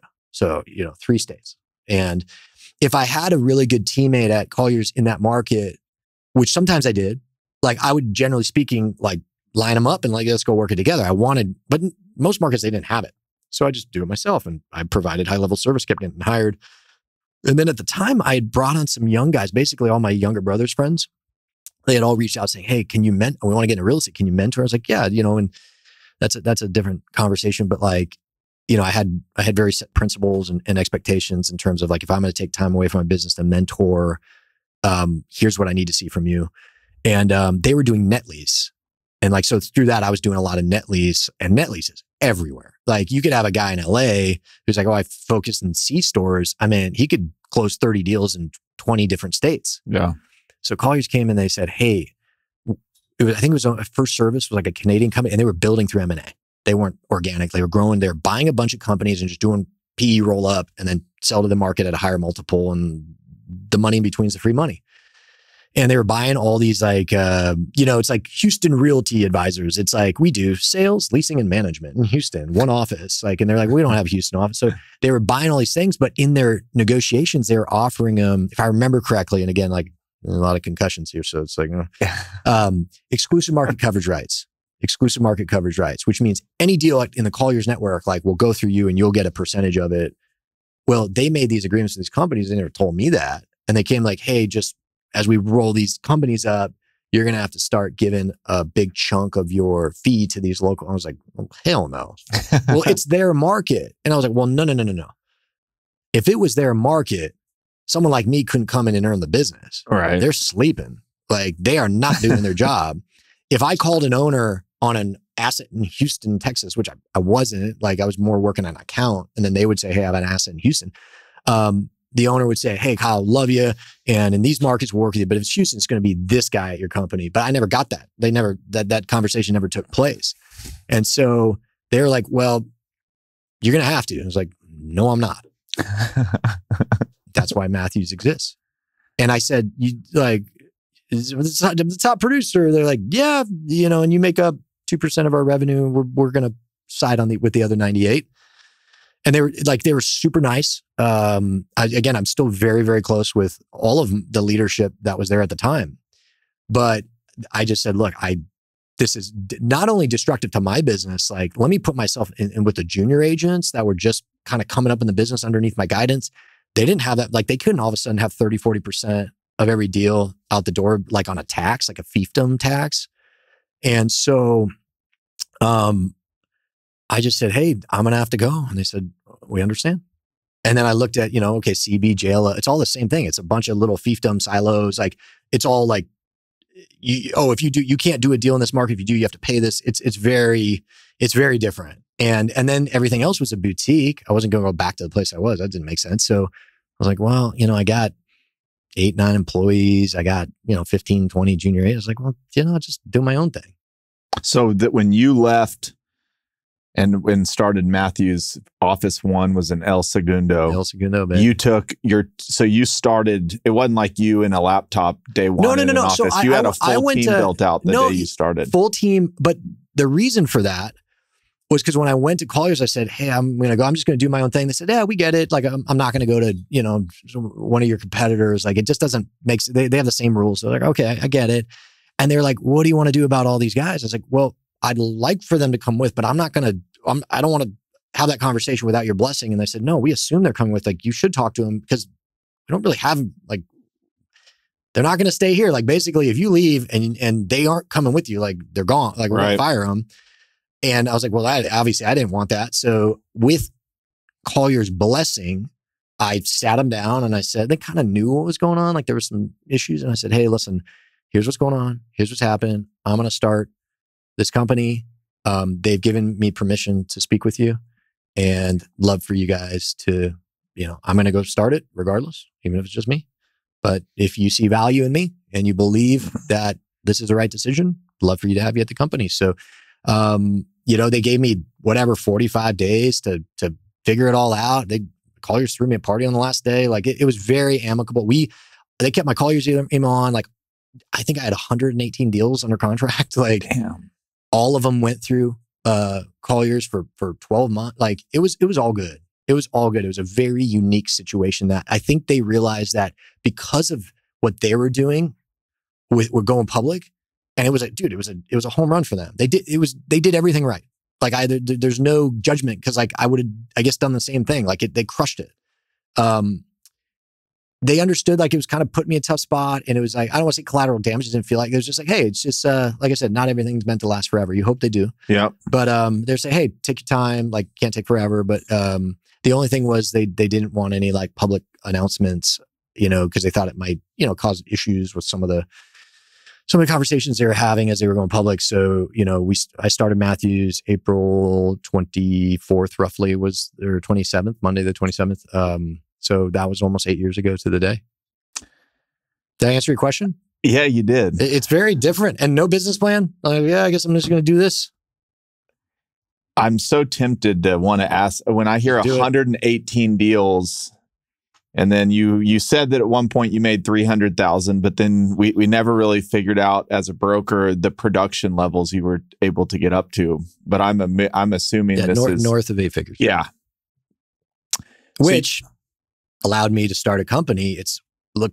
Matthews is big now. Yeah, there's no outside investment. There's no debt. You didn't raise venture capital at a single dollar, dude. At a pre-seed $700 million valuation. Oh, well, if that, because I'm an idiot and I have no background in business. Yeah. If I had known I could do that, can I still do that? You can do that. All right, let's talk. No. It just, like I said, I had been so blessed. Like God's been good to me, man. Yeah. And, he's been good to my family and my wife and my kids. But like, we're just talking brokerage. Like, I am the luckiest human being ever. If you look at when I started, where I started, the GFC, like people say, well, you make your own luck. And no doubt I understand that concept. And I believe like hard work, it's like the harder you work, the luckier you get, no doubt. But there are so many little weird things that happen along the way that set up perfectly my what I've accomplished that there is no way I can stand in front of anyone and say, I did this. You stand on the backs of giants. That's right. And that's why the only time I'll say I is I founded the company. Like I literally am the founder. Okay. But it's all we, us, and our. One of our, we have 12 principles. One of our principles is not I, me, my, it's we, us, our. First principle is Matthews is the team. Second is always protect your teammates. And so, maybe it's football background. Maybe it's just, I don't know. It's just me. Maybe that's how I was raised. It's probably just a little bit of everything. There is no way in hell I could ever be sitting here with you today without the men and women I've worked alongside pretty much my entire life at this point, but definitely at Matthews. And I think that allows us to have so much fun. It allows us to prank each other and talk shit to each other and do all those fun things. Cause like we've been through the battles and we battle every day. We're still in a battle. How do you, and I think we talked about it earlier when we were sitting in the conference room. What's the line between we're here to get shit done and we're not here to play ping pong and foosball in the office all day? Yeah. It's Conor McGregor. We're not here to take part. We're here to take over. Yeah, that's us. And you are doing that. Yeah. Well, let me, stupid football analogies. I recognize we've done a lot. I recognize people on the outside. I was like, damn, what the hell? I look at it like we were backed up on our own goal line. We got a couple first downs. We're moving the chains, but we're on our 30-yard line with 70 yards to go. We got so far to get to our destination, the end zone, right? $1 billion public exit. So you could sit here and say, oh, you've done, well, yeah, sure. I get that. I recognize that. I'm not discounting that we've accomplished a lot, but we are so far away from where we're heading that it doesn't feel like it. It doesn't feel like it. So I got a lot of fire in my belly to keep going. And I know my teammates do. Let me get to your question. You said, hey, what is the line between having like, in a paraphrase, having that culture of fun and celebrating success, but then becoming the company that has the beer garden, the ping pong table? Well, first of all, you got to define fun. Yeah. Fun for me is winning. Playing ping pong, I know you can win. It's not winning. Right. Drinking beer at an office, like what the fuck? That's not winning. But work-life balance. Yeah, you are. I'm just teasing That's you. Funny. Yeah, you tease me. I'll do hey, let's go, baby. I'll talk about that. That's probably next. No, okay, fine. I just think those are distractions. This is my opinion. I've never seen a brokerage company grow like we have or done what we've done, where their value proposition to their agents is like, yo, we got beer gardens and ping pong tables. Yeah. You know what our value proposition is? Our technology, our database, our our shared service platform, our culture, the way we push our agents. Like, this is a culture of accountability.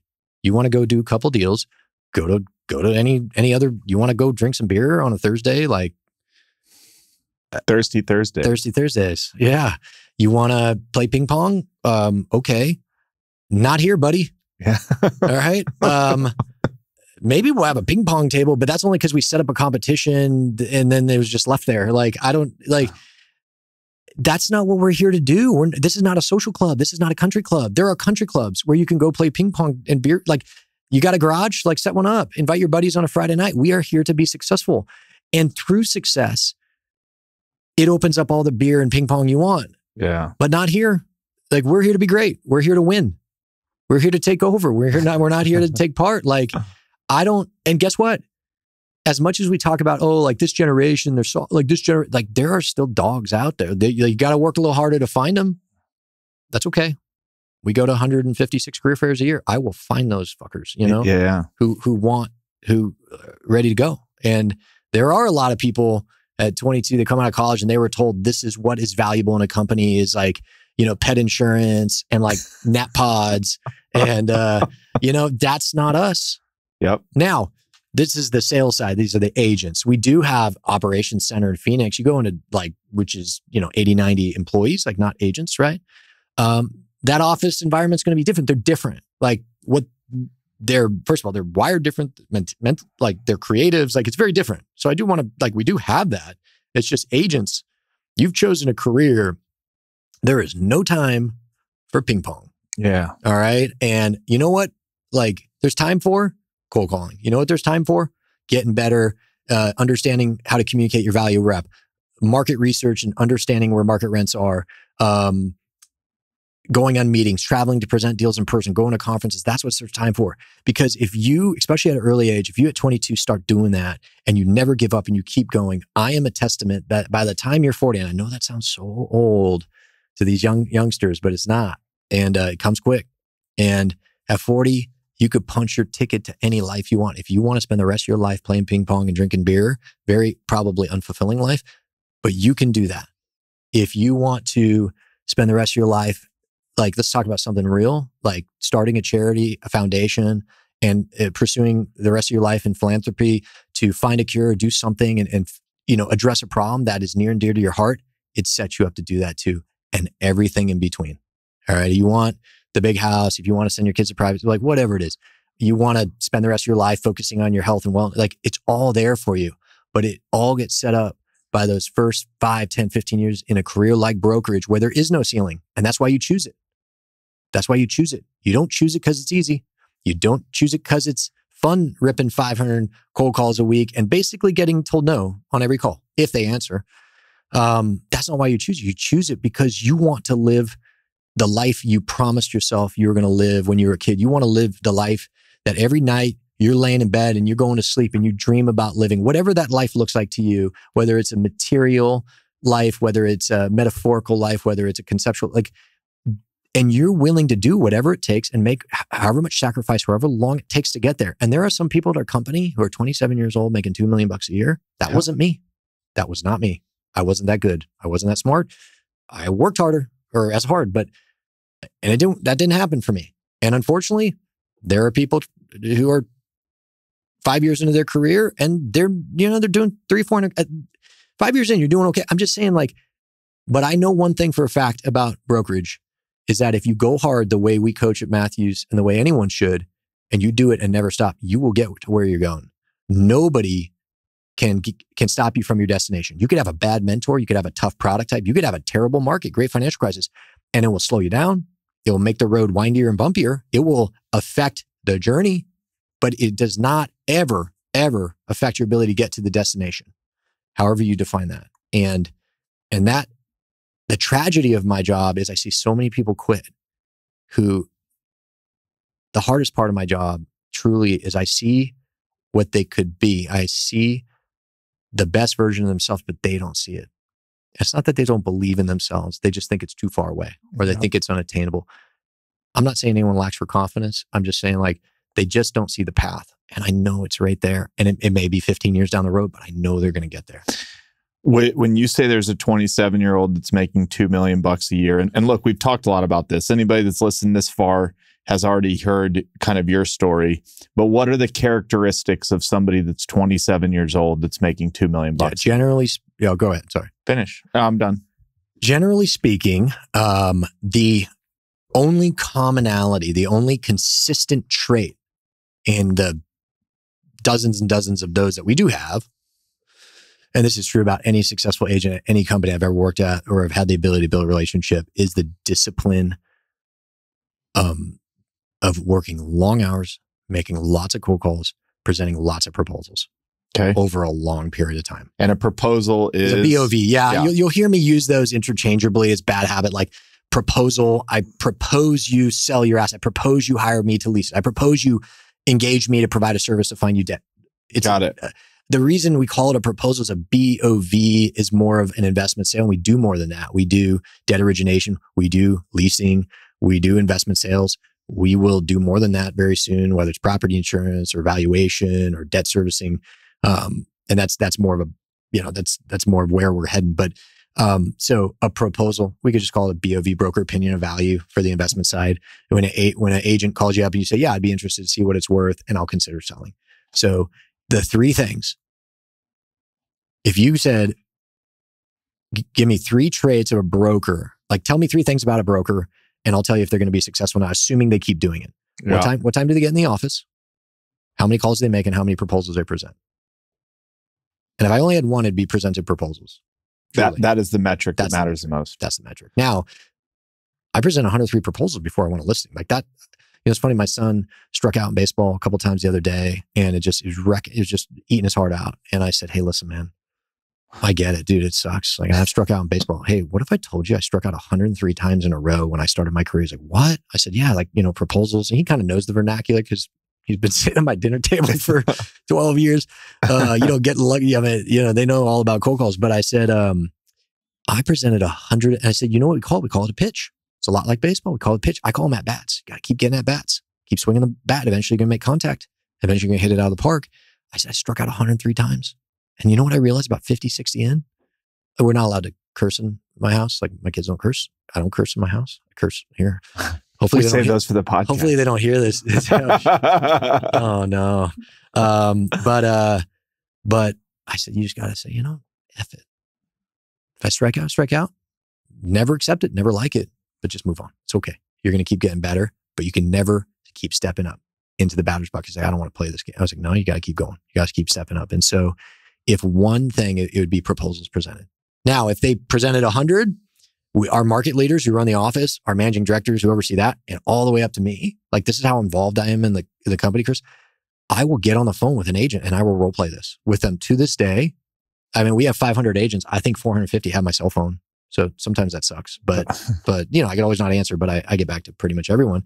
And I say, okay, you presented 100 proposals. I'm sure there's some free pizzas in there. That's okay. But free pizzas are proposals that you maybe shouldn't have presented, but you're just trying to justify a reason to do it. Yeah. Okay, walk me through. First thing I'm going to say, go back to Matthews University training program. There is a 300-page manual. There are 105 modules. Module 68, the pitch. Well, there's one, module 64 is the preparation for the pitch. Module 68 is the pitch. And there's a 21 step. Have you gone back and looked at that? Like something as simple as you make an agenda for the meeting. You never go to BOV presentation without, hey, Chris, do you have an agenda for this meeting? If not, I presented one already. You're like, damn, this guy's serious. Okay, here's my agenda. Nobody does this, right? We do it. Yeah. So there you go. I just gave away one of our secrets. All our agents are going to be pissed. They're like, Kyle, you can't do this. It's hard balancing this whole new social media where it's like, I got to show them a little leg, but I can't give away the secrets. You got to come to Matthews if you want them. And so there's my plug. But I want to come to Matthews. You can.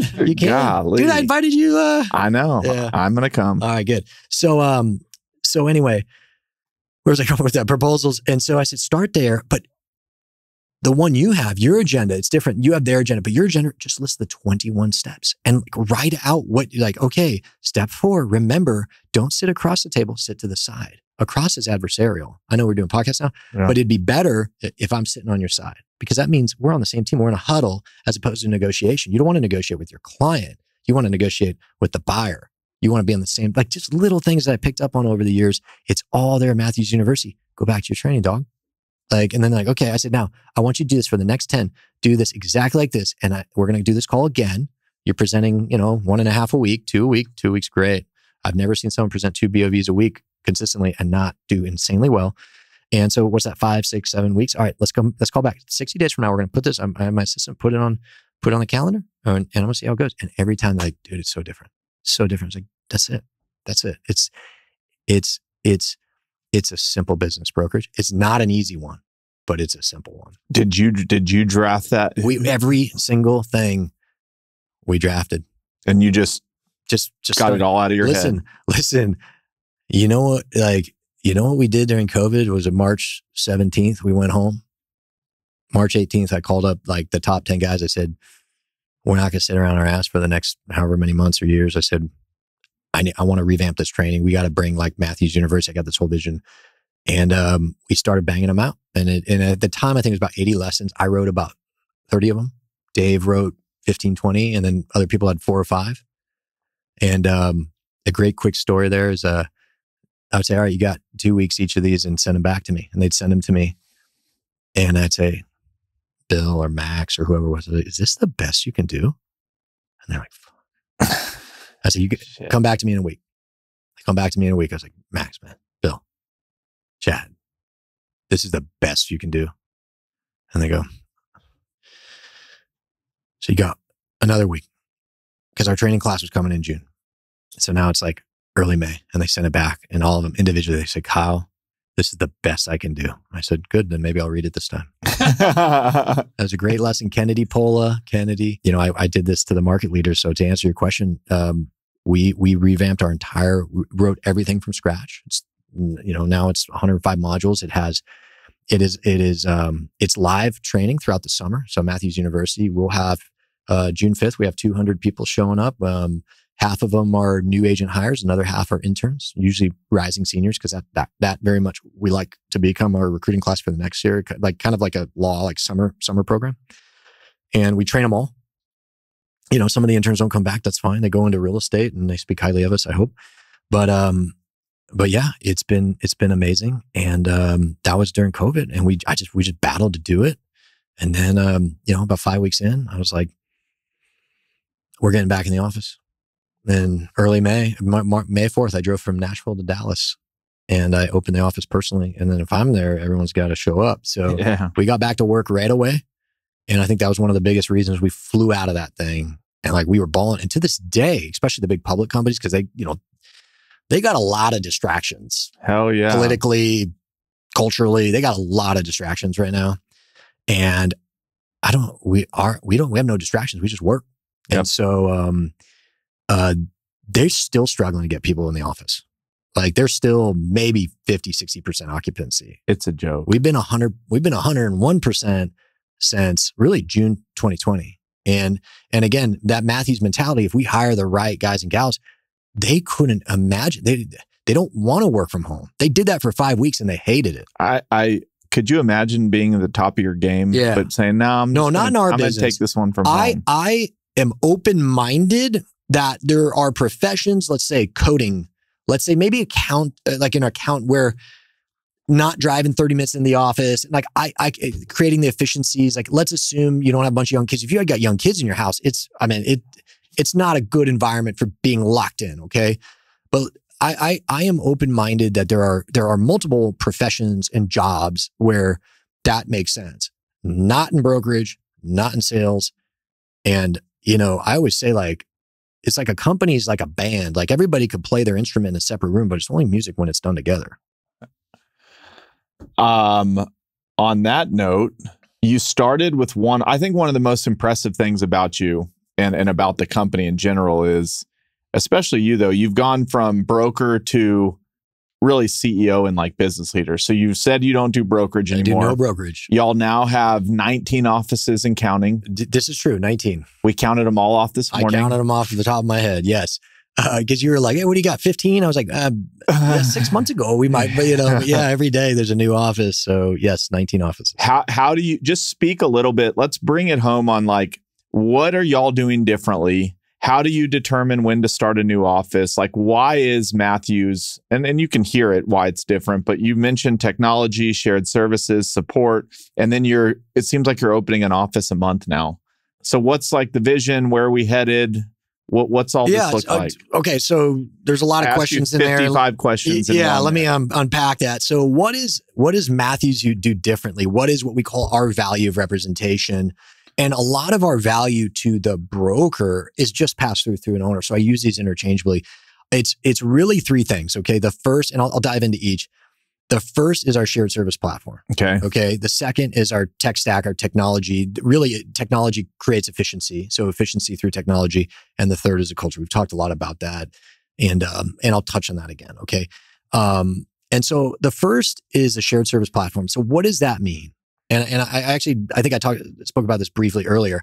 When I was at other companies, and it is my understanding this is still a thing, is a significant chunk of my day as an agent was spent on non-RPAs, non-revenue producing activities. I'm researching a property. Okay, that's fine. Our agents will still research if it's efficient. But I didn't have a button or a person like, hey, here's these 5 properties. Can you just get me the contact info? I'll cold call them. Clearly, I'll cold call them. Cold calling is not a problem. I just need the numbers. There was no one there for me to do that. So I had to do that. Okay. Starting with that. That's like the base.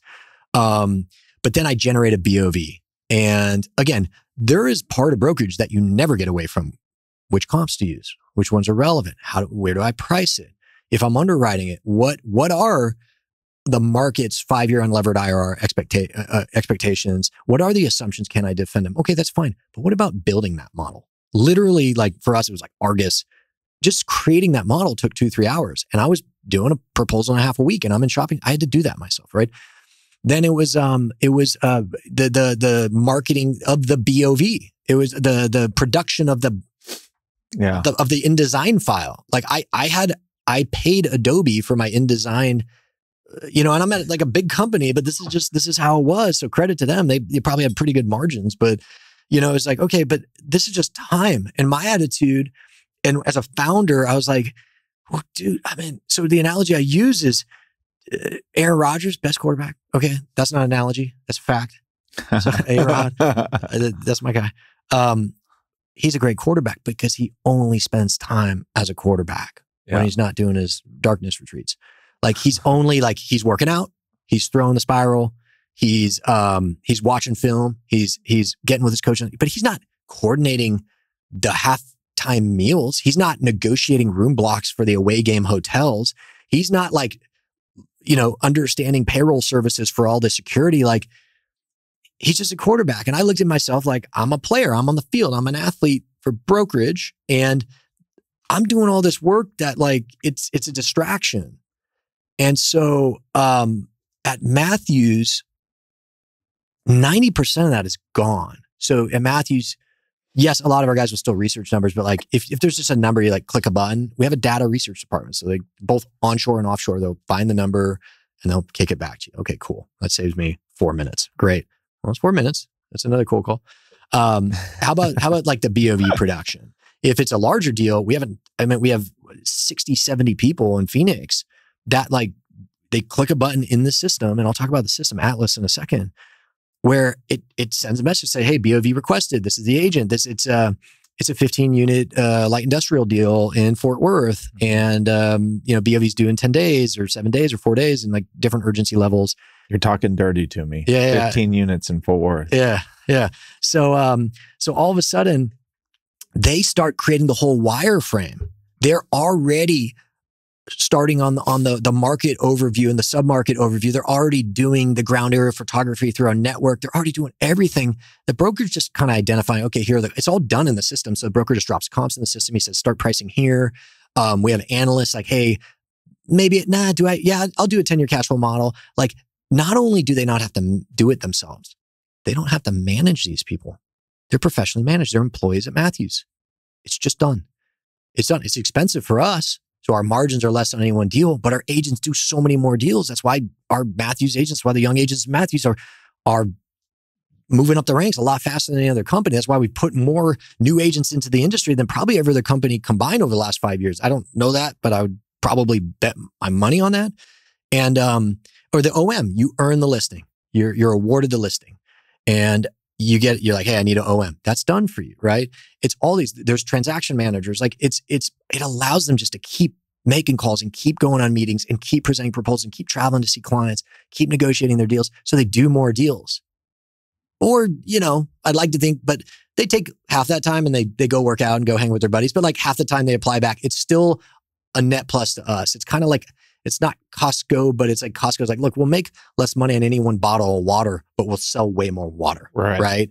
And so the shared service platform, it allows them to generate more business. Number one. Number two, it saves them time having to do it.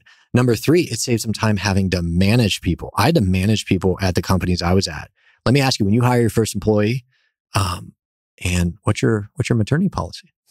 What happens if they're driving to take a photo of a building that you're pitching on and they get in a car accident? These are real things, okay? What happens? Oh, you got to review them. You got to onboard them. You got to create the job description. It's all you, and it's all distractions, none of which are revenue producing activities. Yep. All of which I had to do at both companies I was at. And if I had to guess, 90% of brokers are still doing. Then the last part, I had to pay for it. That was the hard part, because then you have to decide, like, should I pay to send this out via Constant Contact, $150, or could I just like call buyers locally? And that affects owners. That affects the service you're providing owners. Because now you're saying, can I get away with selling this deal without having to spend all this capital on it? Well, the owners, respectfully, I'm sure they want you to make more money, but they're like, look, you need to provide me the best service possible. Which ultimately is exposure. Okay, amongst many things, but the biggest thing is you're effectively showing up for a marketing assignment, and your job is to expose the asset. All right. And, defend assumptions and negotiate and all those things, but get exposure. And now you're deciding if you really want to use all the tools and resources that are available for a broker, because you got to pay for them. That's taken out of the decision-making process at Matthews. It's just there. Yeah. Bang. So that's the first, is a shared service platform. And all of those, let me real quick, features, benefit to the owner. When you hire a Matthews agent, they have more time to call buyers. They have a broader reach and exposure. Okay. They ultimately just can, how would I say this? They can provide you a better service because they have more time to provide the service, which is brokerage. Right. And so let's say all brokers are the same. They all work the same amount of time. But if one broker has 90% of his time to go out and find you that buyer who's going to pay the most aggressive price, or find you the deal that you're really looking for your 1031, and the other broker has 60% of their time, over a long enough period of time, over enough brokers and over enough deals, the company that provides that is likely over time going to provide a better service. The second is the technology. And I'll say this is a big one. The biggest part about it is the database. But first I'll touch on, we have Investor Predictor. So any buyer that comes to our website, we track their computer. This is a little above my pay grade. We have like a whole software development team at Matthews, and some CIA shit. But no. So all right, you go to our website. First, your company has your computer has ISP. We start, okay, it's connected to your profile. I could go in at any time, see like, okay, he's looked at industrial deals in these three markets, right? That's proactive. But what if I told you, when I list an industrial deal in Phoenix, it provides me Investor Predictor. Here are the likely buyers, in addition to people who own near the area, in addition to the email blast, in addition to going on CoStar and seeing who bought buildings similar to it. Here is a list of people based on digital body language, digital activity. Here's a list. So if I'm going to make 100 random calls to buyers, why not this one? And so it increased the probability of sourcing buyers. The needs and leads marketplace, like our agents. And again, I'm not saying these are unique to Matthews. I think some are, some aren't. Needs and leads. It's, I'm talking to you. I'm an agent. You say, hey, I'm really looking for industrial, 10 to 20 million in these 10 states. Okay, great.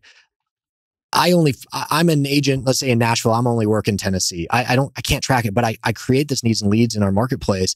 Anytime any deal hits the system in Matthews, it pushes it to me and it pushes it to the listing agent. The listing agent is going to receive, hey, Kyle Matthews, agent out of Nashville, has a buyer with a need that matches your lead, and vice versa. And you could put listed deals. You could even put unlisted deals.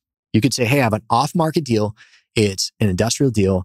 It's X amount of square feet, X amount of million, and it's in this market. And it pushes it to the buyer's agent who says, hey, there is a deal. It's an off-market deal put in the system by an agent in our Phoenix office that matches your need for Chris Powers. Yep. And so it just increases probabilities of hitting that.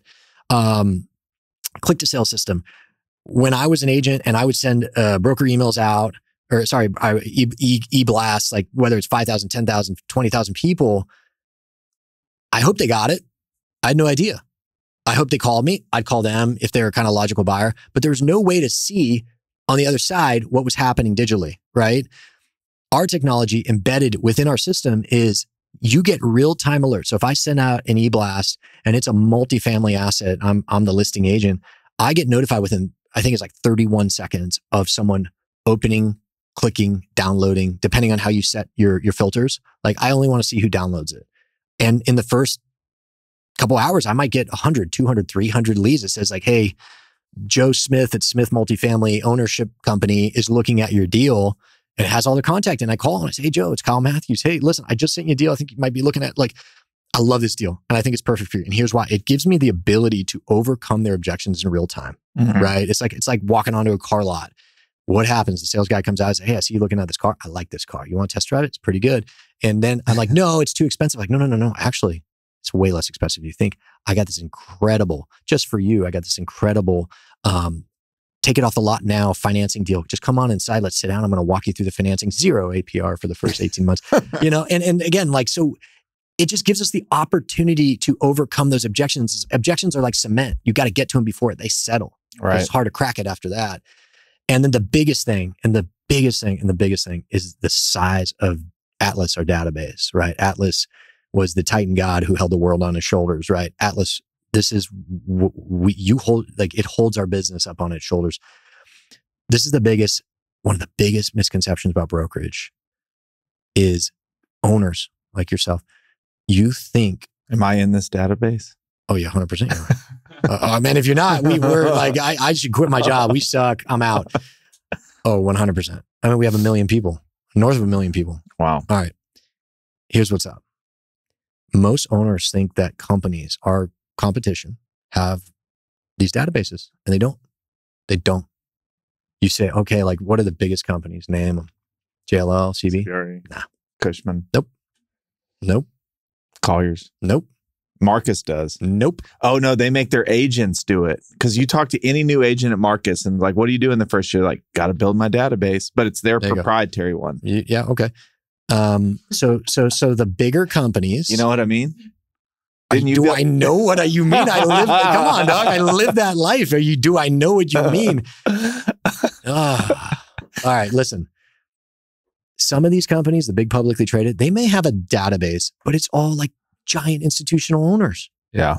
It's like, in the industrial, it's 300-400 biggest industrial owners. Or if it's like the DFW market, it's the 30-40 biggest owners. Like, you know how I know this? Because I got boys at all these companies.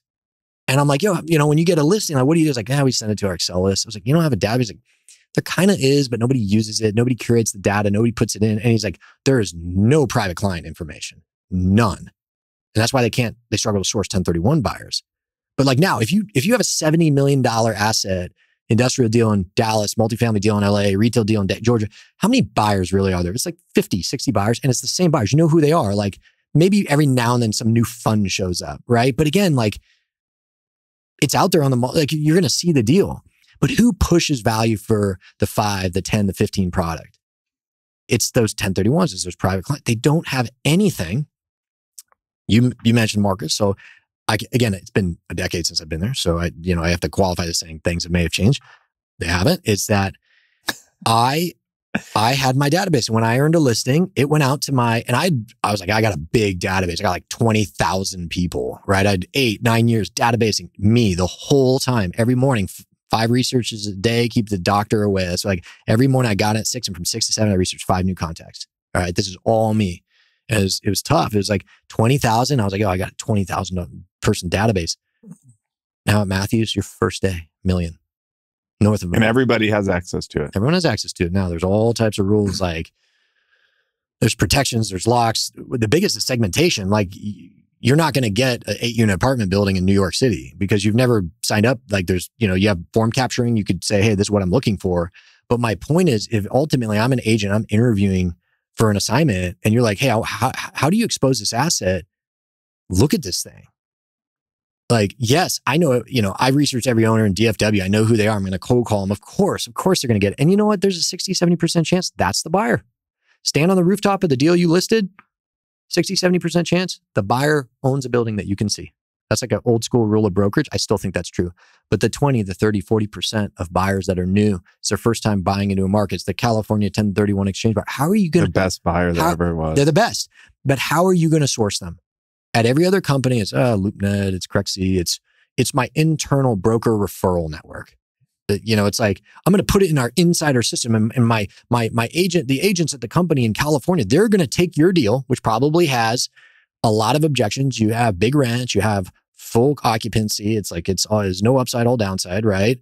And I have to overcome those objections. You're going to rely on an agent 6 states away who probably doesn't even do their product to be the first person to introduce your product to that magical buyer. That's a bad decision. I want my agent to introduce it. I want my agent to, you know why? Because they're the most qualified. They know the asset the best. They know the market rents the best. They know what the objections, they've had time to prepare. And it increases the probability that when that buyer receives a deal, they're not going to be like, delete, not interested. Nah, I don't like this. And so the size of this database, it's an insane listing or earning of a listing tool, because you get to go to an owner and say, like, if we're just here to talk about marketing and reach, like, here's what I say. I call it, do you remember the Pepsi challenge? Like, it's like, all right, let's drink the 2 sodas. You tell me. It's like I always say, Pepsi challenge it. I tell the agents, tell the owner to come into the Matthews office, sit at your desk, and have access to this thing for a second and understand the power at your fingertips. And just say, hey, if I hire you, are you able to send this deal to every potential buyer that anyone's ever spoken with? And you can look them in the eye and say, yes. Now go to another competitor and say, another brokerage shop, and say, hey, sit down at their desk, say, hey, if I hire you, I know you're going to send it to everyone you've talked to and everyone you've researched, but can you send this directly to everyone in the market who's ever interacted with anyone at your company? They'd be like, what are you talking about? No. What? Why? How? It's like, okay. And then here's the second part of that, Chris. Show up at 6:30 in the morning at a Matthews office. Everyone will be there, suited and booted, ripping, ready to go. Show up at any Matthews office. Now, show up at a competitor's office at 7:30 in the morning. Doors are fucking locked. No one's there. And that's the third part. See how I tie that together? Culture. Culture. We talked about a lot of culture, about keeping it fun. Okay. No, I'm talking the culture of work ethic.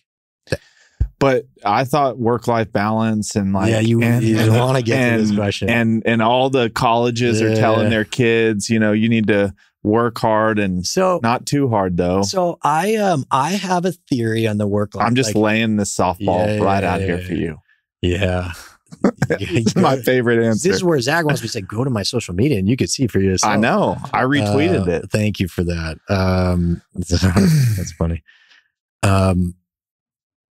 I don't think it's that colleges or professors, some do, sure, spouses and promotes work-life balance. Like, don't work that hard. All right. I think what it was when we were growing up, half the room was like, I need to be successful and I want to go take over the world. Like, maybe that's us. Okay. And the other half didn't. And that's okay. Because again, God makes everyone different. But I think 20, 30, 40 years ago, I think the other half that's like, hey, I just want to get a job, just just want to make a little money and I just want to, and which again, there's no judgment. It's just different. It's different. I think back then they just were quiet and they were like, hey, they looked at guys like you and I was like, those guys are crazy. Why would they want that? I don't want that. And we were like, that's cool. You do you. And they just said, and you do you. And we go our separate ways in life in the sense we choose different paths. I think the issue now in our culture, in our society, is that other half of the room is so loud. And not only do they say, hey, I don't agree with that life of like 80 hours a week, like that's miserable. You you live to work. Like, fine. I have things about your choices that I could say, but like, I'm kind of like live and let live. Like you live your life, I live mine. But nowadays, that other 50%, they just scream at you and they're like, this is bad. And they just drip with judgment and they just can't stand you for it. And I think because internally, it makes them feel guilty. It makes them feel bad that they're not choosing that because they know deep down that if they were willing over a long period of time to make that sacrifice and put to the side the thirsty Thursdays, like, okay, no, put to the side all the hobbies and the social activities, that's what you really give up. From 22 to 35, I worked nonstop. That's all I did. Was it? I got married. I had 3 kids. Now I got 4. 3 kids. I went on tons of vacations. I coached my kids' sports. So it wasn't all that I did. But what did I sacrifice? I did not sacrifice my life. I did not sacrifice my marriage. I did not sacrifice my kids, my time with my kids. You know what I sacrificed? Some workouts.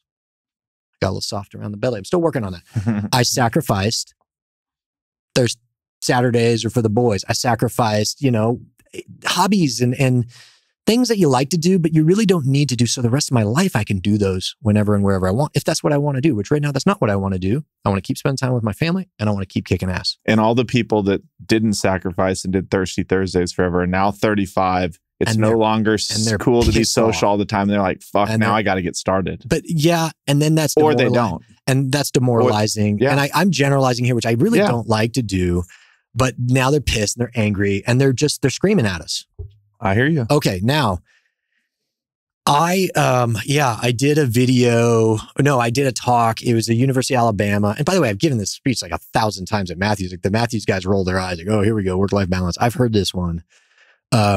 But now that I have social media, it was a pretty active post. It was a video, where I was talking about a conversation.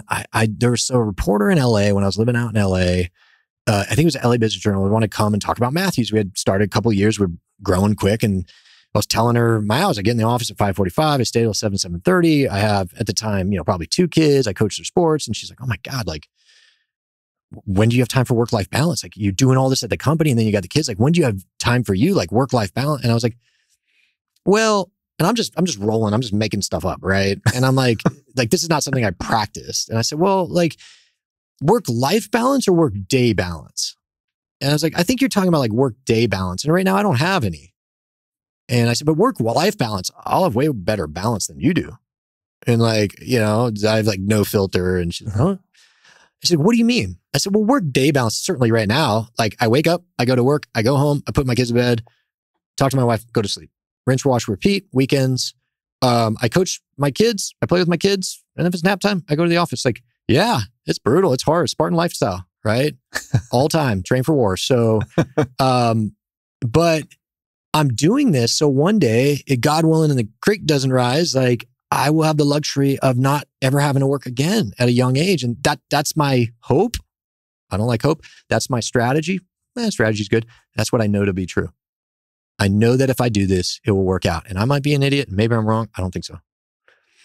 So that's my choice. And I said, so right now, yes, your day is more balanced. Like you work like 8 hours a day, right? So yeah, I said, then what do you do for hobbies? Like, I go to yoga and I spend time. I said, no, that's what I figured. I said, so right now, yes, I work more than you. But I said, work-life balance is a myth. And I said, I'll tell you why. Because from 22 to 32, I'll work 8 hours a week. From 32 to 35, 37, I'm trying to do the math here. Like, I'll work 60. And from 37 to 42, I'll work 20. And then at 42, I'm done. And so add that up, like the hours per year, 50 work weeks in a year. And then for you, take 40 hours a week times 50 weeks a year is 2,000 hours times 40 years, because you'll probably have to work that long, unless your parents give you a bunch of money, which I ain't getting that, So that's yeah, that's 80,000 hours. And then when I added up mine, I had a whiteboard, because I always have a whiteboard because the whiteboards are awesome. And I mine was like 68,000. And I said, so you're going to work more than me. It sounds like you don't have work-life balance. I do. And she wasn't happy about that. But it kind of taught me, is like, it was, I just always try and break things down to like the facts. I don't like to state opinions as facts. So I was just like, here are the facts. And like, it convinced me otherwise. She's like, well, I can't. And I was like, there you go. And it just kind of like, I've always shared that story. And I shared that story at the University of Alabama at the real estate school I was giving a talk to about a month ago. And look, it's delayed gratification. Yep. The first sign of maturity in kids is delayed gratification. You go to a 3-year-old and you say, hey, you could have a cookie today or 2 tomorrow. And they'll always choose 1 today. And then they'll ask for 1 tomorrow, because they're 3. And they'll probably get it. You go to a 5-year-old and you say you could have 1 today and 2 tomorrow. I have 4 kids. 2 of my kids would have taken the 1, and 2 of my kids would have taken the 1 tomorrow. And they did kind of, but by 7, they almost all take the 2 tomorrow, because they're maturing and they're thinking, wait a minute, if I just sacrifice a little today, if I sacrifice this cookie, which I want so bad right now, tomorrow I get 2, I can do that. That's 1 day. Now, when it comes to your career and professional success, it's a much longer sacrifice, but there's a lot more cookies at the end, Yeah. And so that's what I tell these guys and gals when they start at Matthews. I share with anyone who's willing to listen, like, God willing, life is long, actually. And you got to plan for that. There's tragedies that happen every day, and they're terrible. Okay. Put that to the side. But what if you do live 80, 90, 100 years old? Like, what if, like, especially every day people are, better access to health, or like awareness about food and Like, what if 50, 60, 70, like, you still are in great shape? You could still do a lot of things. You're not sitting in a chair watching like Fox News the rest of your life. Like, it's like, no, you actually could do things. Like, what if you're still working, man? Like, that sucks. And you're working, but you're not really building wealth, because things are always expensive. They're getting more expensive by the day, like inflation. I know CPI was down to 5, thank God. But core CPI is still hanging in there. But yeah. But my point is, it's like, what are you really giving up in your 20s and even your early 30s? Like, you can find your life partner and get married. You can have children and be an involved mother and father. You can do these things. What you sacrifice, some workouts, certainly.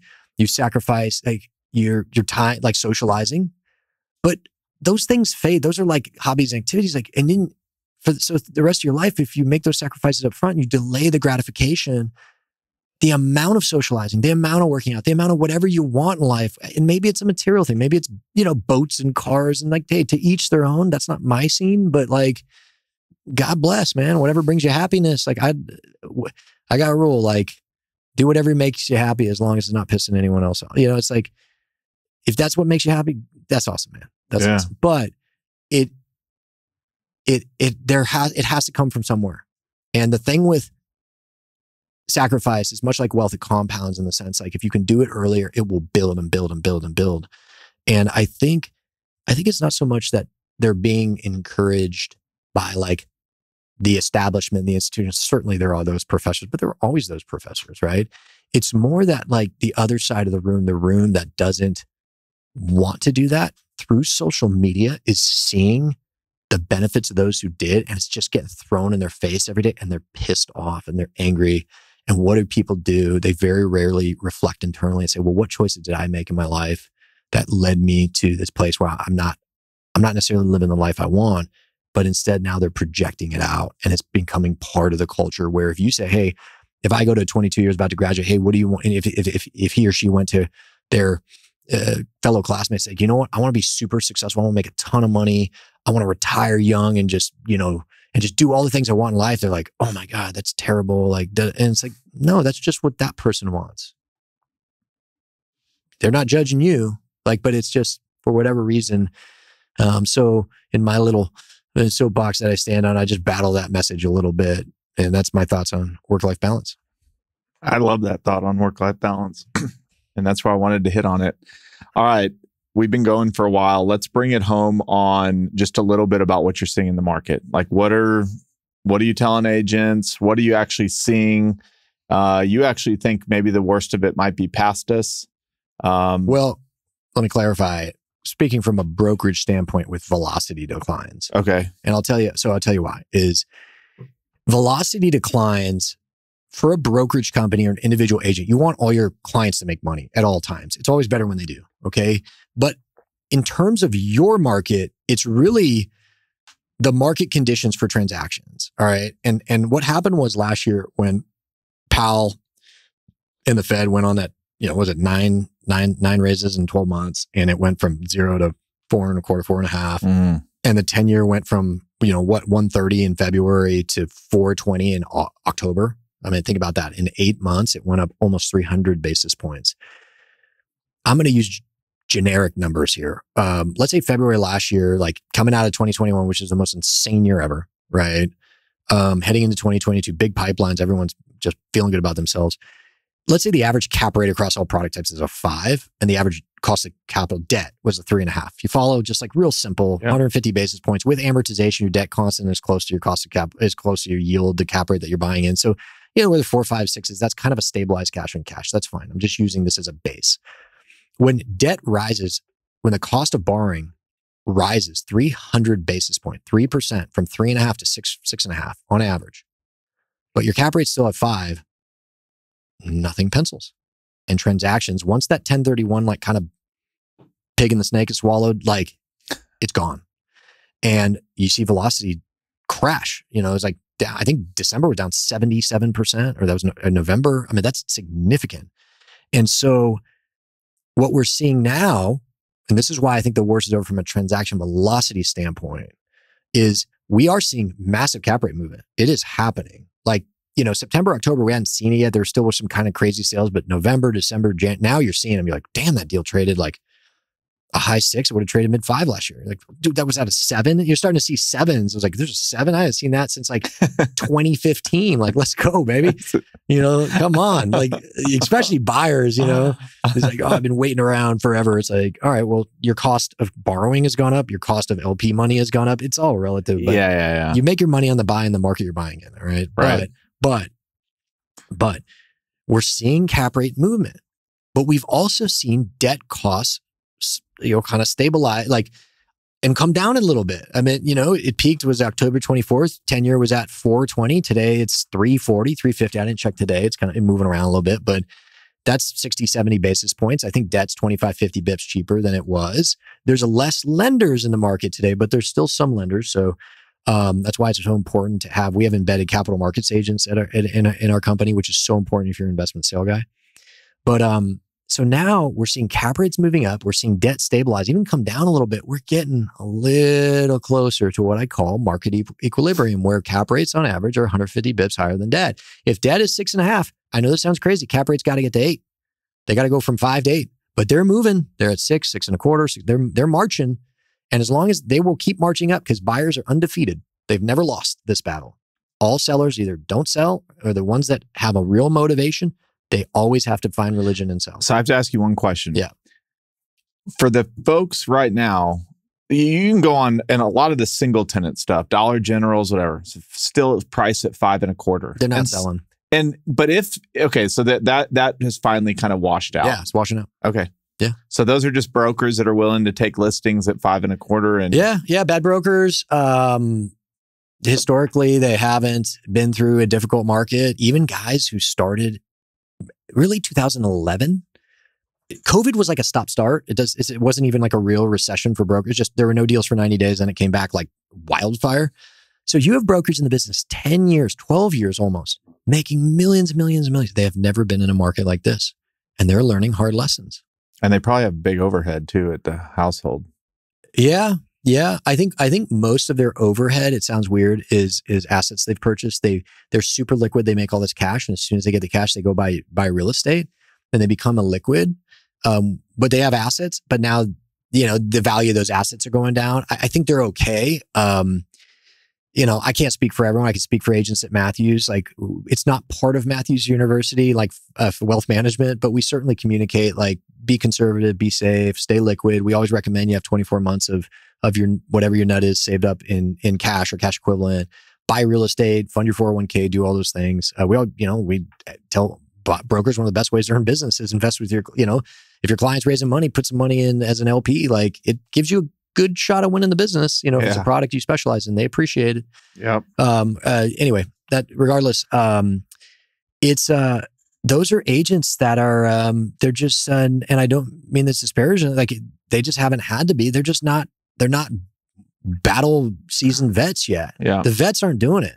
Yeah. They'll just not take the listing. They'll have it come back to them on the rebound at a lower price. Or they'll just move on to higher probability. It's probability brokerage. I will tell you as a principal right now, it's been a flip for a long time. Everybody wants the off-market deal, the true off-market. No offense, but no brokers involved. I just want to talk directly to. Mm-hmm. Now in this market, it's totally changed. If a broker's bringing a deal out and they're a good broker, they've already brought the seller down to earth. Listen, bad markets, really hard transaction markets, reset broker value. Correct. So there are so many developers that we had done a lot of business, but like, first of all, it starts with fee compression. Your fees go from 3 to 2 to 1 on like a chunkier, let's call it just a commodity, like a net lease, right? Yeah. And then eventually they're like, dude, everybody knows what product I got. Like they could just reach out. Like I don't even need to list this. And in a market like 21, I will always battle, say a broker will get you a better price. And even if they don't, they'll save you time. Like I always say, okay, what's the fee you're going to pay? It's 50 grand, 70 grand, 100 grand. How much is your time worth? How much aggravation? Like, I'm always going to battle, right? I believe in what we're doing. But in today's, like we have developers reaching out like, hey, like I need someone to help. Like, please, who's your best broker? And I was like, 2 years ago, this product was flying. So again, you never root for recessions. Like, dude, it's tough. Like we're battling. We're like, I always equate it to like a fight. Like we are taking punches, but we're landing punches, we're landing. But we got a little swelling under our left eye. My rib hurts. Like when I come out of this, I'm going to take a couple weeks vacation, no doubt. But no, we're doing well. The public companies, they all got a report. So I know what they do and they're getting smoked right now. Yeah. And the boutiques are 12 months from now, there will be boutiques that you know of, that I know of, that will not be in existence. And we're already seeing it. I've already heard of, in the last 90 days, 3 boutique companies that didn't pay their brokers on closing. So like, hey, just give me a couple months. We're just a little tight. And I'll tell you why that is. Gets back to Matthew's growth is like, in a good market, every boutique makes money. Yeah. And then what does the owner do? They sweep that cash. Yeah. They're like, okay, like what is my payroll? It's it's 500 grand. All right, great. I'll leave 500 grand for the next 12 months, but it made 2 million. Like, okay, I'm gonna take that $1.5 million and go buy real estate. I'm gonna go buy that big home. I'm fund my kids 529, like good things. I'm gonna give it to charity. Awesome things. But then when the market turns, they don't have a lot of cash in there and then they start bleeding. What are you gonna do? You're gonna do a capital call? Like you're gonna go to your investors, say, hey, fund this business. And they're like, where'd the money go? You're gonna go to your broker, say, hey, I need a lower splits. That ain't happening. No way. Not in a down market. You know what they do? They start pulling massive resources. They start letting marketing people go and transaction management, analysts. And you see every public company who has to announce, they've all publicly said, hey, we're cutting $400 million in overhead. It's like, those are human beings. Like, where did all the money go? You guys made so much money over the last couple of years. Where'd it go? Shareholders. Okay, fine. That's the public world. Okay. What about the boutiques? They swept it. Yeah. And now they're getting smashed. And they're about to break. They're about to tap out. No mas. Like, they don't want any more of this. And we get those phone calls. All right, buddy. Thanks for having me. This was fun. This is great. Thanks for coming on. No, thanks. I think like I don't do a lot of these. I think I got to do more is what they tell me, but no, you do a great job. No, it's good. Well, I'm a fan. Likewise, buddy. And I want to do a deal with y'all. Yeah. Hey, listen, you could sell a deal through us anytime. All right. Okay. Right now, let's go grab lunch. We'll talk about what deal you want to sell. All right. All right.